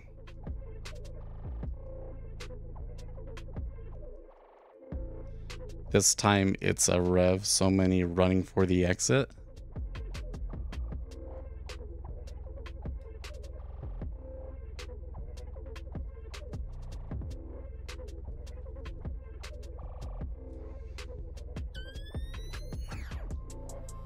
Okay, so I just want to note, Nick Timmeros tweets, the number of job openings ticked down to 9.9 million in February, the lowest since May of 2021.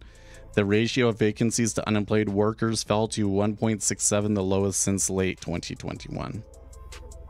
So that is positive, but And it's not like a decline in that number doesn't mean anything. Or you just remember that number is kind of suspect.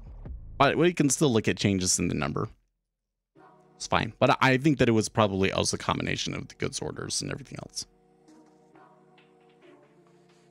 Iceberg order? I don't know.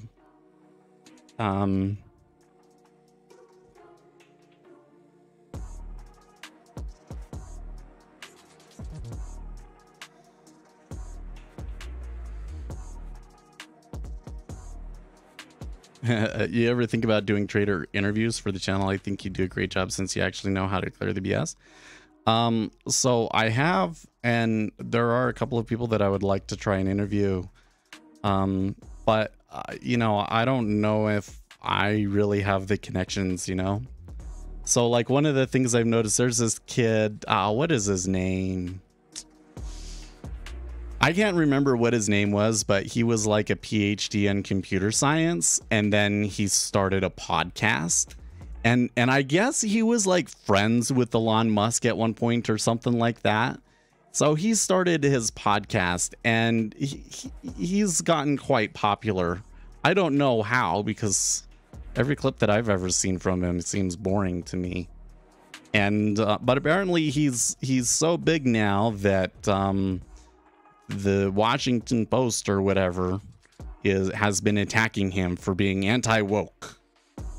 Okay, so he's to that level. Okay, and he gets the interviews with all of the big names, like the richest people in the world and stuff. How does he do that?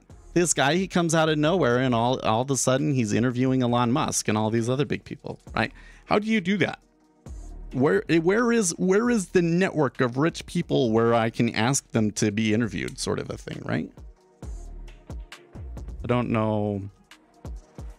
So you get what I mean. I don't know how to approach that to be successful with it, because I don't feel like I have those connections. So I'd like to do it, but I'm looking for a piece of, you know, I'm looking for a piece of edge to make that one work. 6 degrees of bacon? What? Ask the whale. Now, this move, they just slipped through there another little ways. Jeez,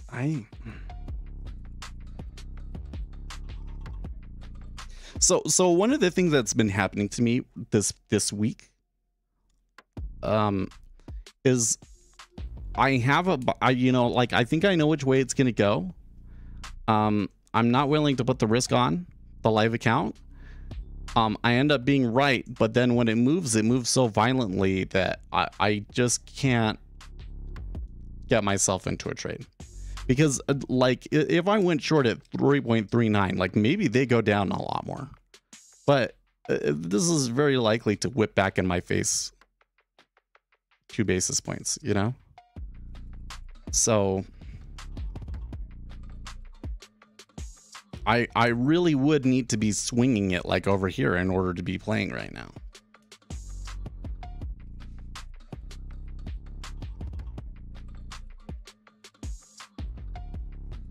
But that's okay, because I think that this all suggests that there's going to be plenty more opportunity for us.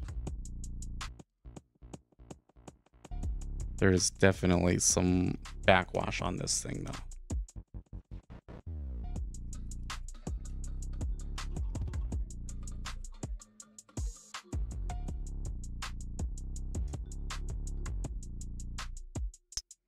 Something helped me with get a lot of training samples. Well, yeah, we've got like 5 years worth of video you can go back and watch if you want to watch the DOM. Yes.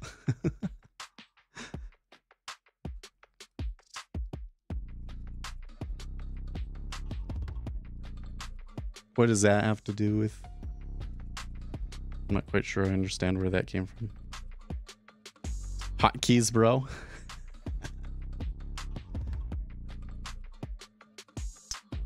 Well, I didn't even have the account armed when that came through, man.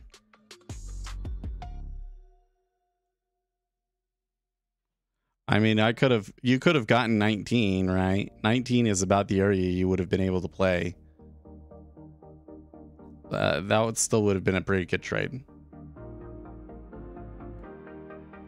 So the issue that I tend to have with this sort of thing is like, I'll be like, okay, this is the one that I can let run. I'll get long 19 and then it'll turn into a loss, you know, before like just going further the next day, right?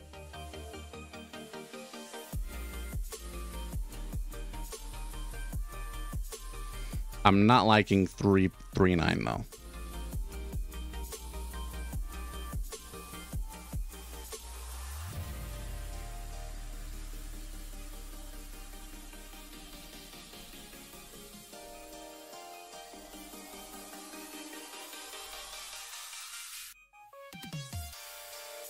Let's read the zero hedge story on the factory orders. After January's headline factory orders doubled month over month, consensus estimates are for February to see a further decline. However, February factory orders doubled 0.7% month over month, and January was revised down to a 2.1% decline.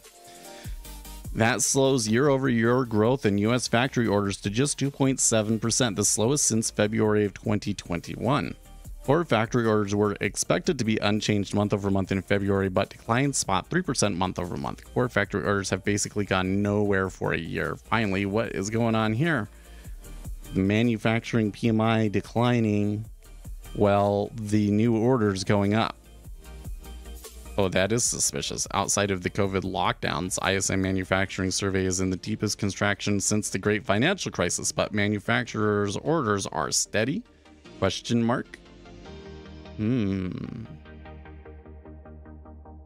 That is, I can't make sense of that. It's still going. Good grief. Now, it kind of looks like we might see 116 now.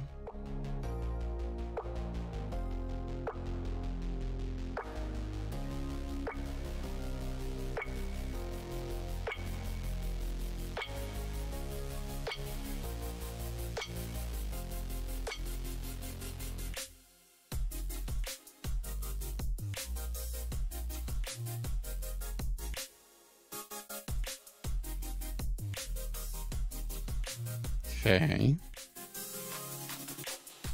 So now the interesting one over here is, like, again, the S&P 500 had a bit of a sell on the morning, but now with this news has moved up. But did you notice that the treasuries had like really extreme volatility and the equities didn't? Well, so how do we explain that one? Well, there was how much volume was there in there? I don't know about that. So the thing that I'm going to be keeping an eye on is I don't think that this is good for equities, right? Like, equities might be like, oh yay, lower interest rates, we can buy all of the things, right? But if this hurts earnings, if we get a collapse in earnings, quote unquote, that's going to be like a 10-20% decline in stocks from here, right? Seeing that news and the muted response in the equity market is kind of a little bit of a red flag, don't you think?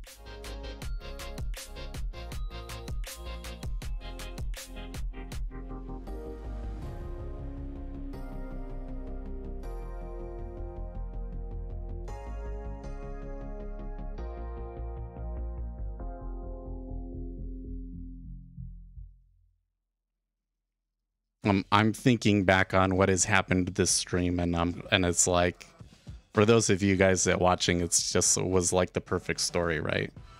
So coming in, it's slow, but laid the game plan out from the very beginning. Had the theory and was 100% right. Was I lucky? Maybe I was lucky on it. But as an example of like being an informed trader, I don't think you can come up with a better one. Playing all of this correctly. Yeah, that's one of my best trades, I think.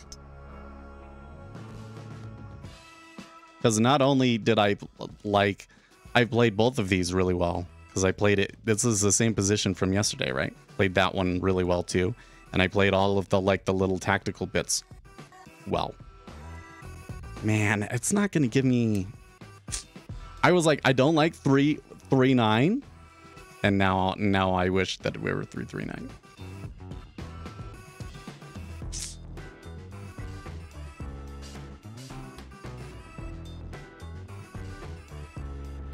Because this volume is not stopping.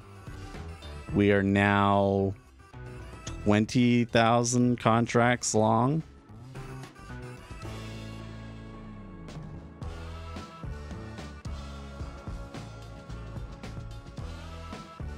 And I mean, this comes in on strong trend too. Like CTAs are probably going long here like mad.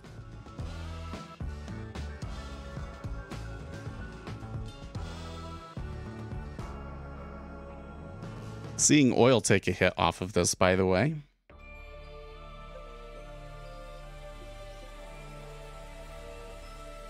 So I've been afraid to say this one, but I'm gonna put it out there now. Over the weekend, we saw OPEC do a surprise oil cut, and everybody was really triggered, especially the Democrats, about the output cuts and what this was going to do to oil prices and to inflation. And meanwhile, I'm sitting here going like, well, if the economy is getting weaker, then an oil output cut makes sense for what OPEC does, at least. So you don't necessarily want to go long oil on that, right? If the economy, if we're about to go into a recession, I don't think that you go long oil there. I mean, maybe you make a little bit, but it doesn't seem like that's the right trade, right? If we're going into a recession, the right trade is long treasuries all the way, right? Just saying.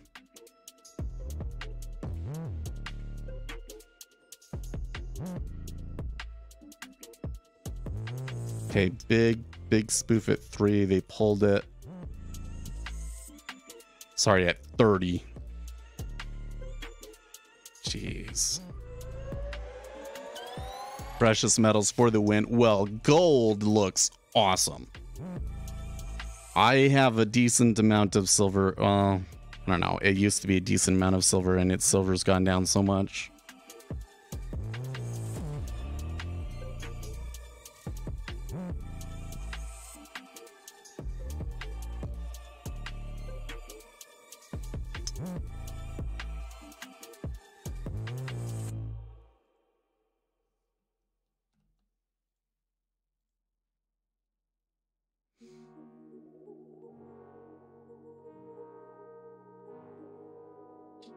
Let's see where it's at.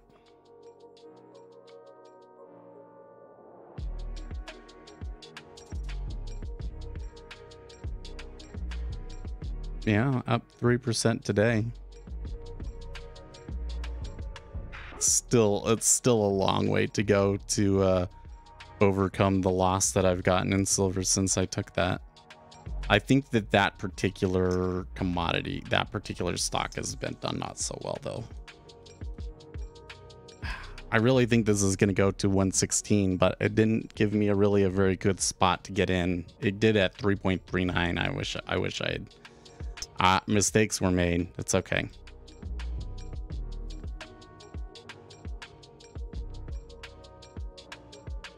So I'm going to come into silver here. Silver futures. Daily. We gotta go way back. Oh wow, okay, yeah. So we are still a good 50% from where they were in 2021.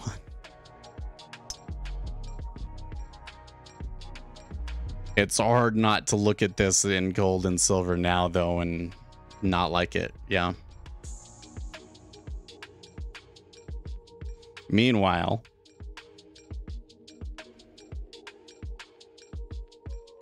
well, you're seeing copper. This is Freeport McMoran, which their main thing that they make money off of is copper. Okay, it's kind of been following gold and silver, but not as much, and has been turning down, right? So what does that mean?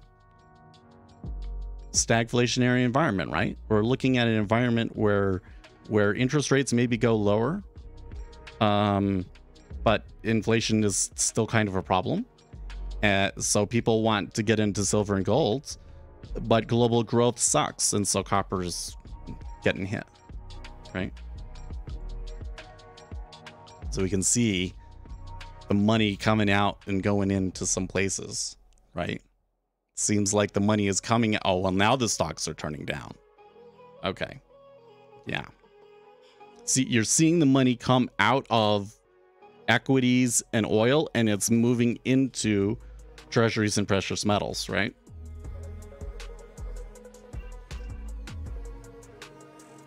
It is definitely a good day in gold, though. That's a strong up move. That's what? Silver's up 3%. That's pretty good.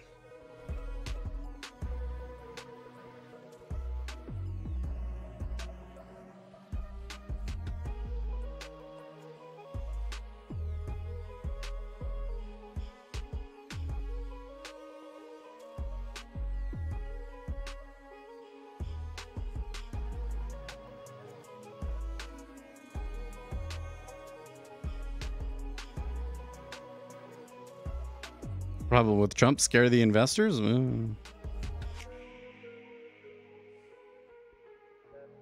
Are you suggesting that anything with Trump is infecting investors right now?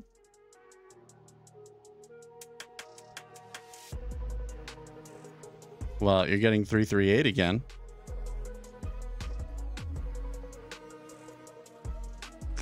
I don't know. I guess they did touch 116, but it kind of looks like this might be over.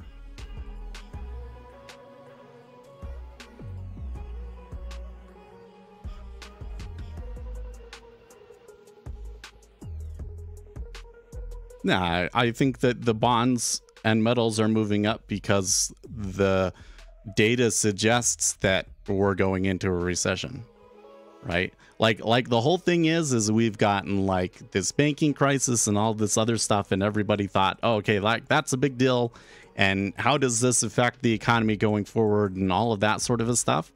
And meanwhile, the data is saying that we were going to go into a recession anyways.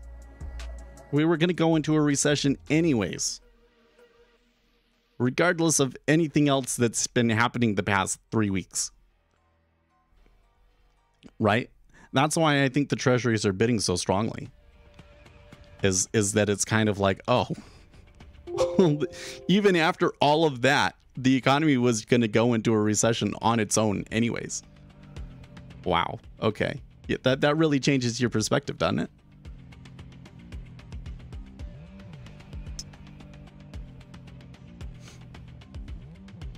I don't know. I think that if I got 3.39, I might be able to justify taking a trade from there.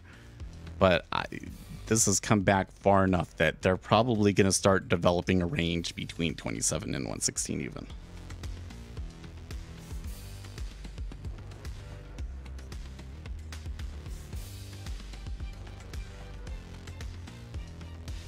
Okay. When I see sharp V-shaped reversals, what is going on there with meta orders? Should there be some kind of decay at the end of the meta or not just a sharp reversal? Okay, so yes, there is a decay. Note, first of all, let me pull my little pen here. Remember that the decay looks like this. So the decay at the end of the meta order actually does look kind of sharp, right? But if it's a reversal, you're going to see something like this, right? So the question is, what is the cumulative delta doing? Which one of those two things does it look like? So let's come over here to the treasuries. And we'll look at the 10-year. And we'll look at the cumulative delta. Oops. Make it bigger here. Okay, well, do I see aggressive flow coming in against it? Not really. It's just kind of flattening out. So that is this. That's the... So they might be able to come back a little bit more. Now, here's another thing that we have to consider, though. Okay, and that is that the way that it... If you were to graph it, okay, like number of meta orders, impact, okay?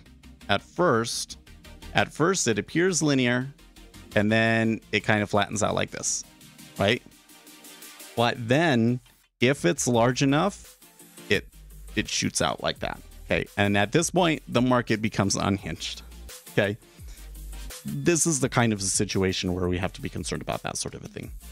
So this is not one large player really cleverly accumulating contracts. This was look at this one right here, man. Ooh. And by the way, note where was the biggest amount of volume was right here.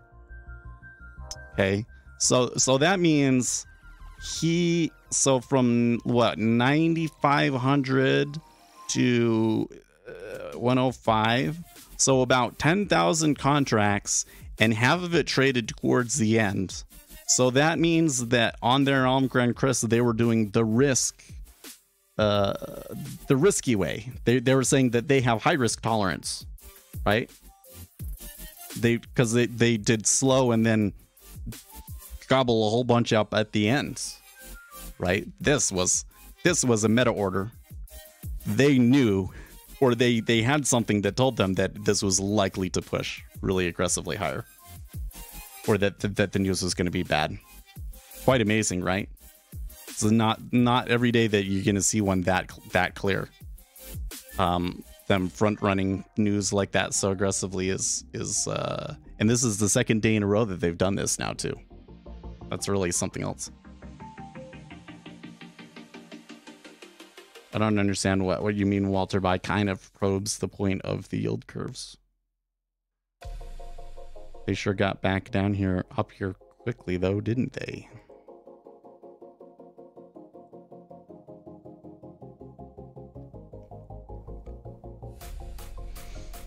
So if this move is no longer an organized sort of a thing, we kind of have to be a little bit more careful, right? What possible chance can anyone have when you're up against informed traders front running? Well, that's the whole thing that I'm trying to get you guys to realize, right? If you're not the one that's informed, probably you shouldn't be trading, right? That doesn't mean that you will always be the uninformed one, right? There can be narrow situations where you know something that's not being priced into the market. That happens all the time. In fact, I would argue that the news that we had yesterday, it was not being properly factored in by the market. The news that we had yesterday really strongly suggests that we're moving into a recession. It really strongly suggests that the next couple of data points are going to be weak, right? So we had that initial move, but that was as far as the market can move, right? Because of the square root law, unless it's going to like really go nutso, they can only move so far up, right? And then you get the overnight action that takes over, which is just kind of like a wash. Like that movement doesn't necessarily matter. Like it moves, but it's not because of something fundamental in the economy. It's because people just need to trade, or the market maker does their thing, or whatever, right? So then that provides us an opportunity to get in again on that same piece of information that we're going into a recession and that rates are going to go lower, right? So then I have an opportunity to be the informed trader, right? Because here's the thing.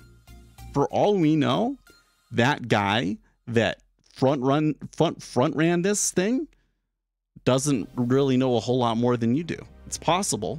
I'm betting that they're probably looking at their metrics and have a bunch of information that suggests what their prediction of what the number is going to be and everything, but it's possible that they didn't know anything more than you did, right? Because we did know enough to have made that trade.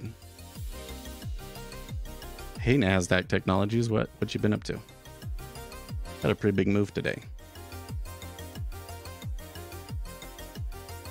We're doing okay. I need to shave, and it's driving me crazy. What do you do when you're growing the beard out and it starts poking into your mouth? Because it drives me freaking crazy. I guess I need to get pomade to, right, push it the right direction. Because I do kind of like the little bit of gray in here. I think it looks nice. Okay, well.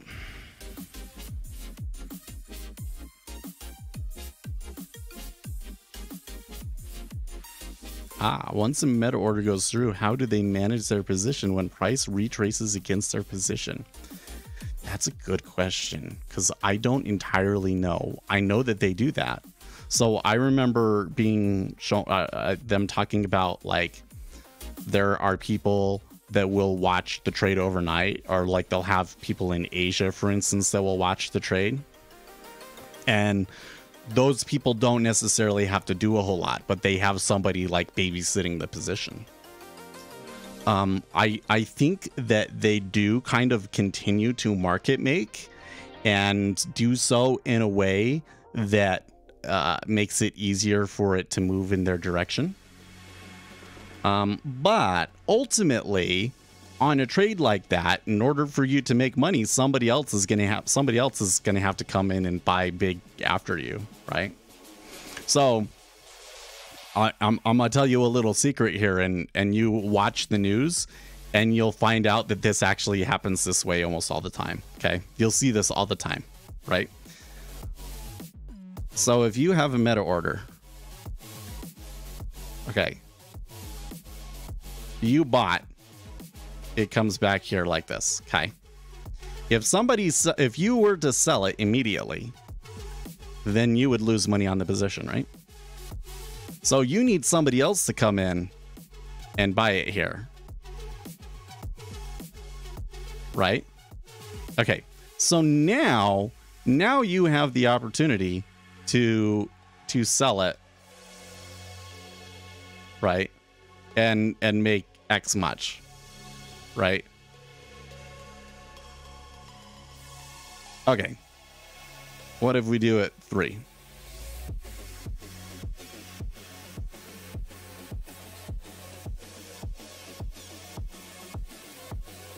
Okay, now you're really making money, right? So what you will often find happen is a hedge fund, they've made money off of a trade like this. When they got, by the time you're seeing them on CNBC talking about it, it's because they've already had 2 moves in their favor. Does that make sense? They've already had 1 to 2 moves in their favor off of the position already, and they're publicizing it in the hopes that even more people get in it so that they can get out. Happens all the effing time. So usually when you start to see a hedge fund bragging about a trade, it's already gone their way like 2 or 3 moves. If we have high inflation and recession at the same time, banks are going to fail. Well, I am not so sure about how much inflation we're actually going to have here. So I think that what's going to happen is we're going to get to where inflation is below 2%, but not below 0, right? So what that means is interest rates probably still decline, but that the Federal Reserve might not necessarily need to like print a ton of money and drop interest rates to 0 and all of that sort of stuff to provide the stimulus. And probably they won't be able to, because you're not getting like deflation. You get what I mean? That's what it seems to me is happening. It does look stagflationary. It does look stagflationary, but the market is saying that interest rates are going to decline. Right? I wouldn't listen to Peter Schiff. He's not good at this. just honestly, he gets a lot of screen time and everything, but like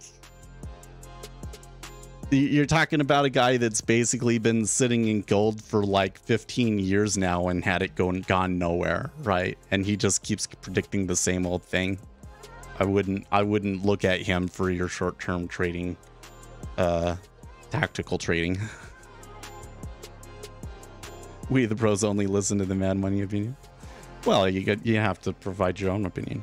I find that Mad Money is that show, or not Mad Money. Ugh.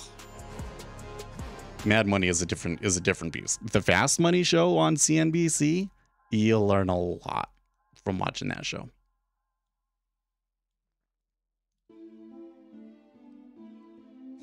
I think one of the problems that you're going to run into is that there are a lot of sources out there that provide very good information, but they do not have the proper framework to correctly interpret all of this information, because there are still very few people out there that are analyzing the market from an order flow position. Okay, so one person that I think you can just take what they say and just straight up take their analysis for what it is, and of course you will still put your own feeling on top of it. But Mark Flood from Goldman Sachs, that guy knows his shit, okay? And he has been extremely effective at predicting the flows well in advance for the month, right? Now he's using more seasonality. Mark Flood.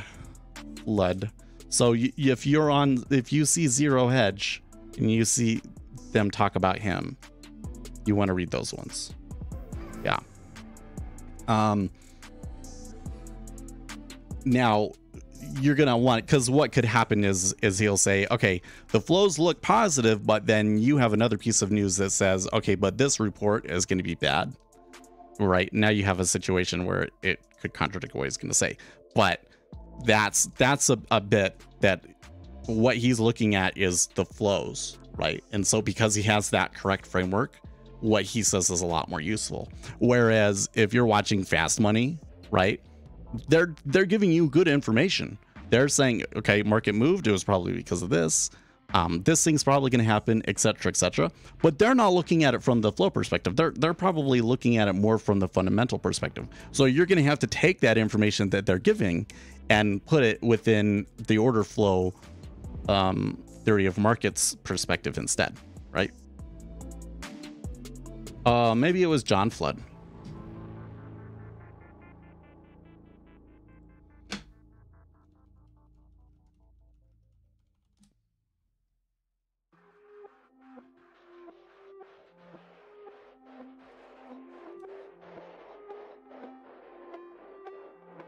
Yeah, you're right. It's John Flood.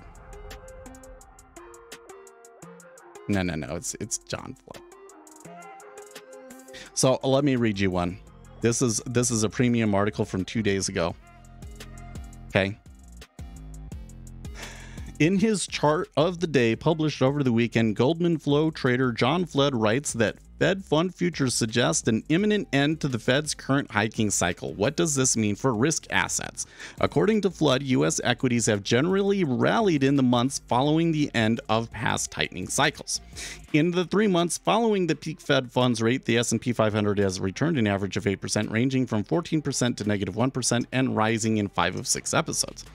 On a 12-month basis, the S&P 500 has returned an average of 19%, rising in 5 of 6 episodes and rallying more than 10% in each of those. As of Friday's close, the market is pricing in more than 2 rate cuts before the year end. It was blah, blah, blah, blah, blah. Okay. Meanwhile, Morgan Stanley chief asset strategist Andrew Sheets said that they should be careful what they wish for if what they are wishing for is weaker growth that pushes the Fed to ease and cut rates, because the historical evidence is less supportive than appreciated.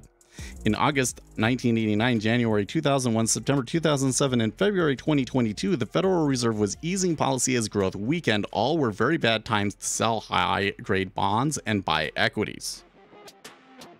Okay, so this is the current argument in the market, right?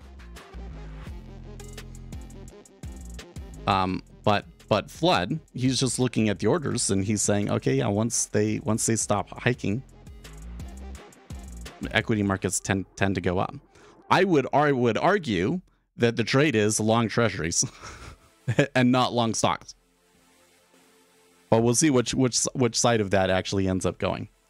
At the moment, you can see equity markets not liking it. Right? There was another one where he said that it looked like, oh, come on.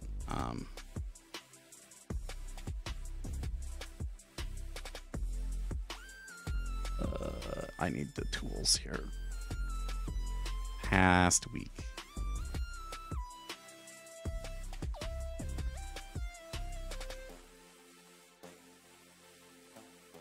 There's been more than that. Past month.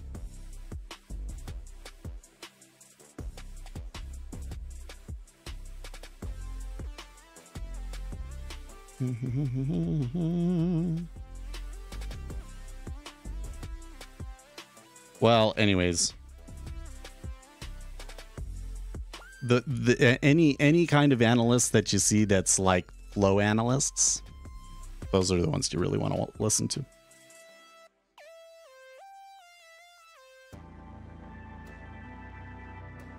Silver is slightly stronger, moving up. Imagine hyperinflation combined with high rate. Well, central banks can't go bankrupt, but it would be absolute chaos for the banking system, wouldn't it?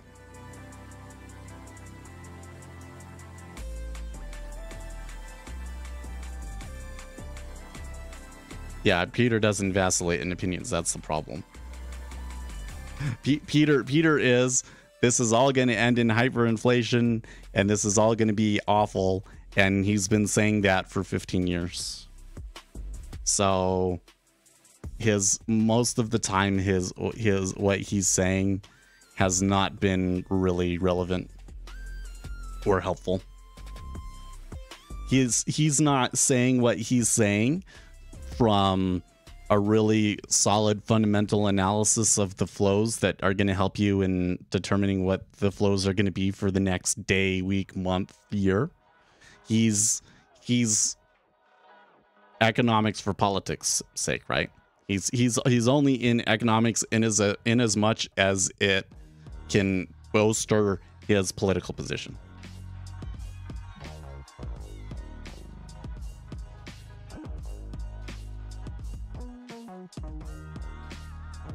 You got to be careful about the guys that, okay, like another example, somebody that I wouldn't pay attention to, Krugman. Oh man, that guy, don't, just ignore him. I mean, you might post interesting stuff and everything, but like if he makes a prediction, just ignore him. Just ignore him because he's a political hack.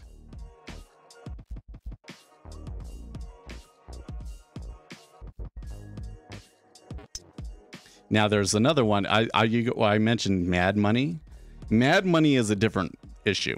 So the issue with Mad Money is that he is so popular and the flows that he creates within these stocks make it difficult to make money from them. So the play I think over there is watch his show, learn how he values companies, do your own research, find your own companies, and then eventually he will end up talking about your stock and it will make your stock explode and then you can sell. Right? That's the way you play that one. So my wife left a hairpin on my desk here and I was just playing with it and accidentally flicked it and I don't know where it went. So now it is forever lost in this room, I think. Oh, I found it. You know what? I need to just take this out of this room because she's trying to mark her territory and this is not her territory.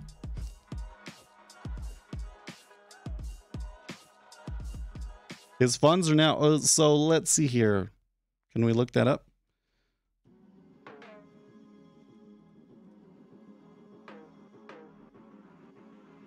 What is his name? What is his fund?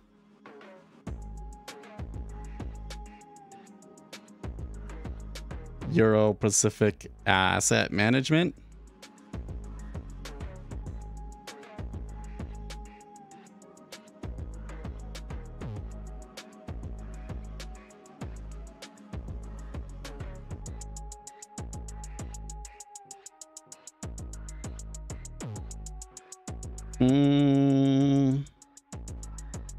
Okay, so he has an emerging markets, gold, international bond, international dividend, and international value fund. So you might be able to say that international value has done better this year. I guess you could take it from that perspective, but I don't know if that would be, I mean, that would just be over the last year. Like, oh man, 3.6 now. Jeez. It's not stopping, is it? I really have a hard time if you miss the wow. And look, no volume traded through here on the micros. I have a really hard time trying to, you know, when you miss the initial move, man, trying to jump on board. I really should have way back here, right? Maybe even at 3.4, I could have done it. And that would have been a respectable trade. So I really was way too timid. But like the further on this goes, the less and less sense it makes, right?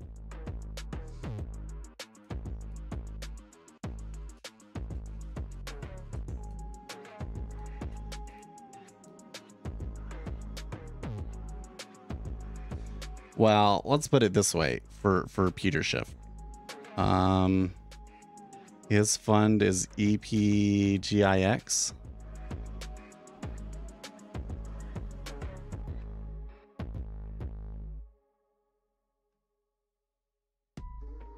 It won't let me see it.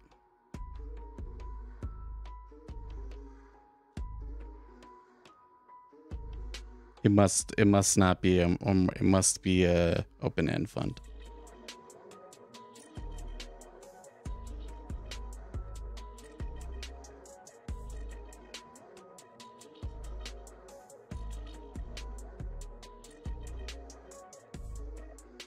Okay, so like here's gold this year, looks good, but when you look at gold, like since he's been talking about it, if it will do it. Oh, well, not let me see further than 2016.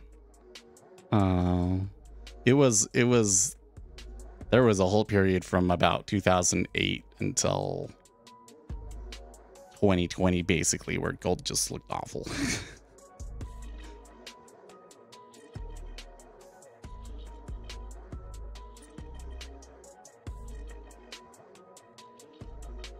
But you notice that it's more like, well, these are the assets that I like, so I'm running a fund in them. I don't know if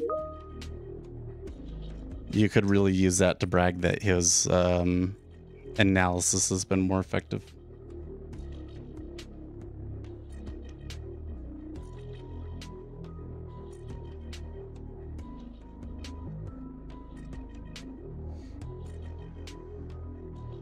Kind of watching this to see. I think that this 31 will probably limit their upside here, but we may just be in like a full trend on all day. Like I said, sometimes the market can become unhinged, and when it's no longer like organized meta orders and it's just people scrambling to buy, that sort of thing just trends all day, right?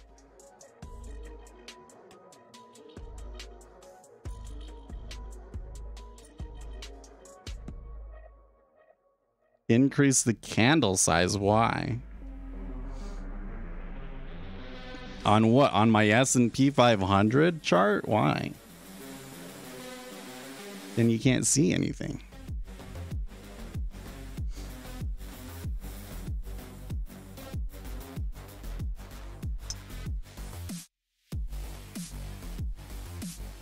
Where did all that Social welfare. Where did all that juice that the Fed? Well, we're still higher than when we started this whole thing, right?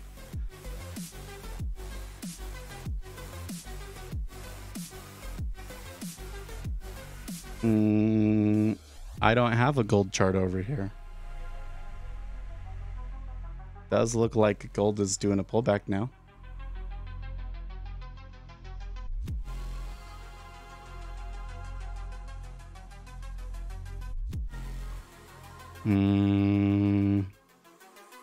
I don't think that it's accurate to say that gold is the thing that measures everything. Okay, there's no thing that measures everything, right?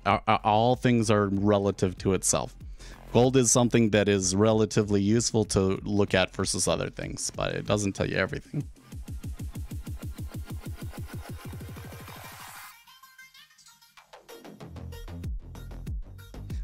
It won't let me see data before 2016, unfortunately,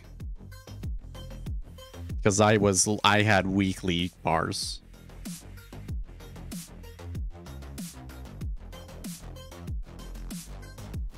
So I'd love to have, maybe if there's maybe I could do it on an ETF, maybe.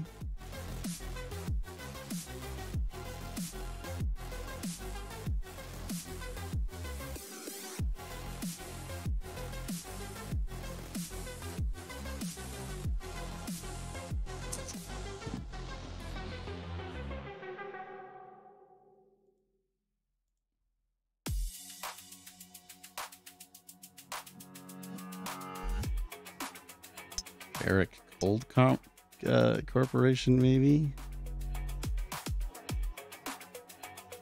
Oh, that lets me see. Yeah. Okay, so here you go. Right. So Peter Schiff and all his buddies were all super pro gold for a long time, right? And then it went Bleh.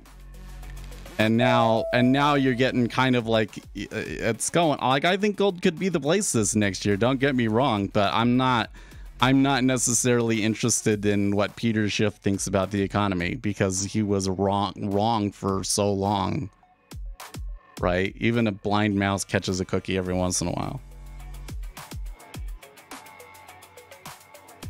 If you had to peg the dollar to something, I would refuse to peg it. I would refuse to peg it. So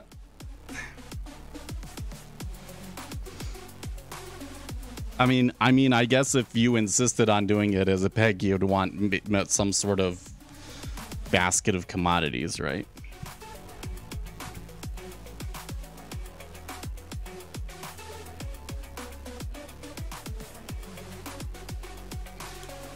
I feel like people don't understand, like,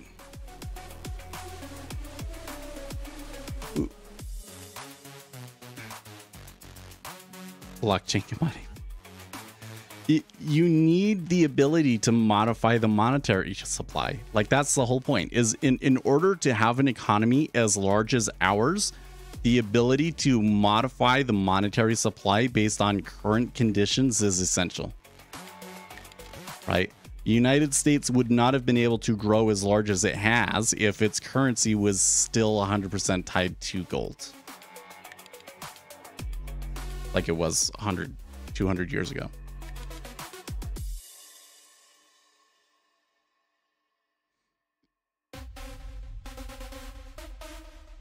You gotta realize, like, there has to be debt, right? Why does there have to be debt? Because what people want to do always exceeds our current resources, right? It's just like, you want to live in a house that's always going to be more than the amount of money you have in the bank for most people, right? So you have to have debt. And we as a society, the things that we want to do as a society is always going to be more than like the current assets that are already out there. So you as a society have to have the ability to take on debt too. So how do you do that? You do it through having a fiat currency, right?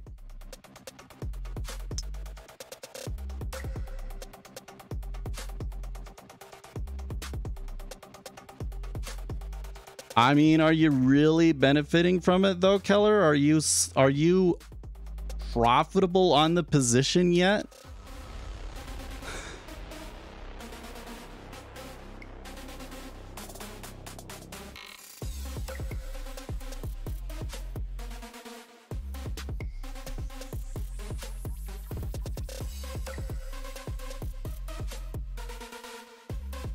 You are profitable now. Because, like, look at this, man.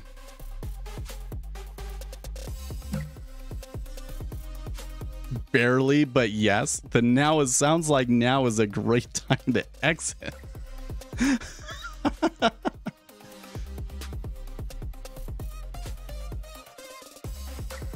Even in the 1900s, gold standard wasn't 100% pegged with full reserves. So I don't know a whole lot about the history of that, but I would say that yes, that at least in like there's always been debt and so forth, and at least in our current system, it's done out in the open, and there's like control, and there's, you know, a Federal Reserve Board, and it's built into the government laws and all of this sort of stuff, right? It's just, I don't know, man.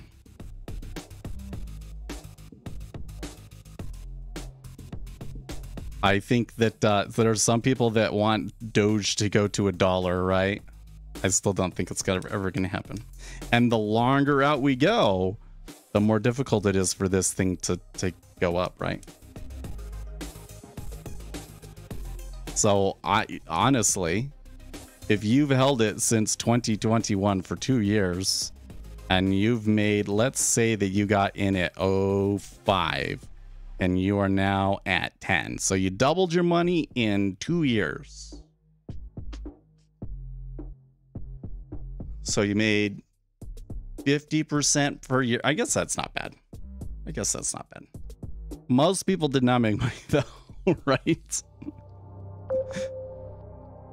90% of y'all's underwater. I wouldn't necessarily brag about that one.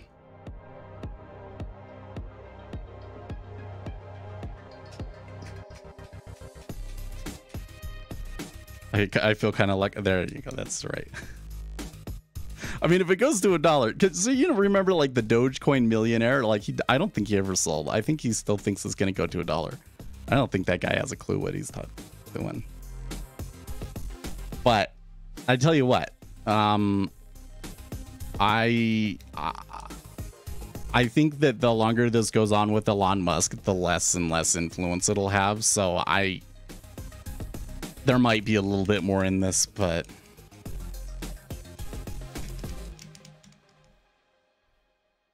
that's not the sort of thing that I would want my money, you know, right? Because if you're long at this point, if you're staying long in Dogecoin, then the prediction that you're making is that Elon Musk will continue to promote it, and that will bring in more orders.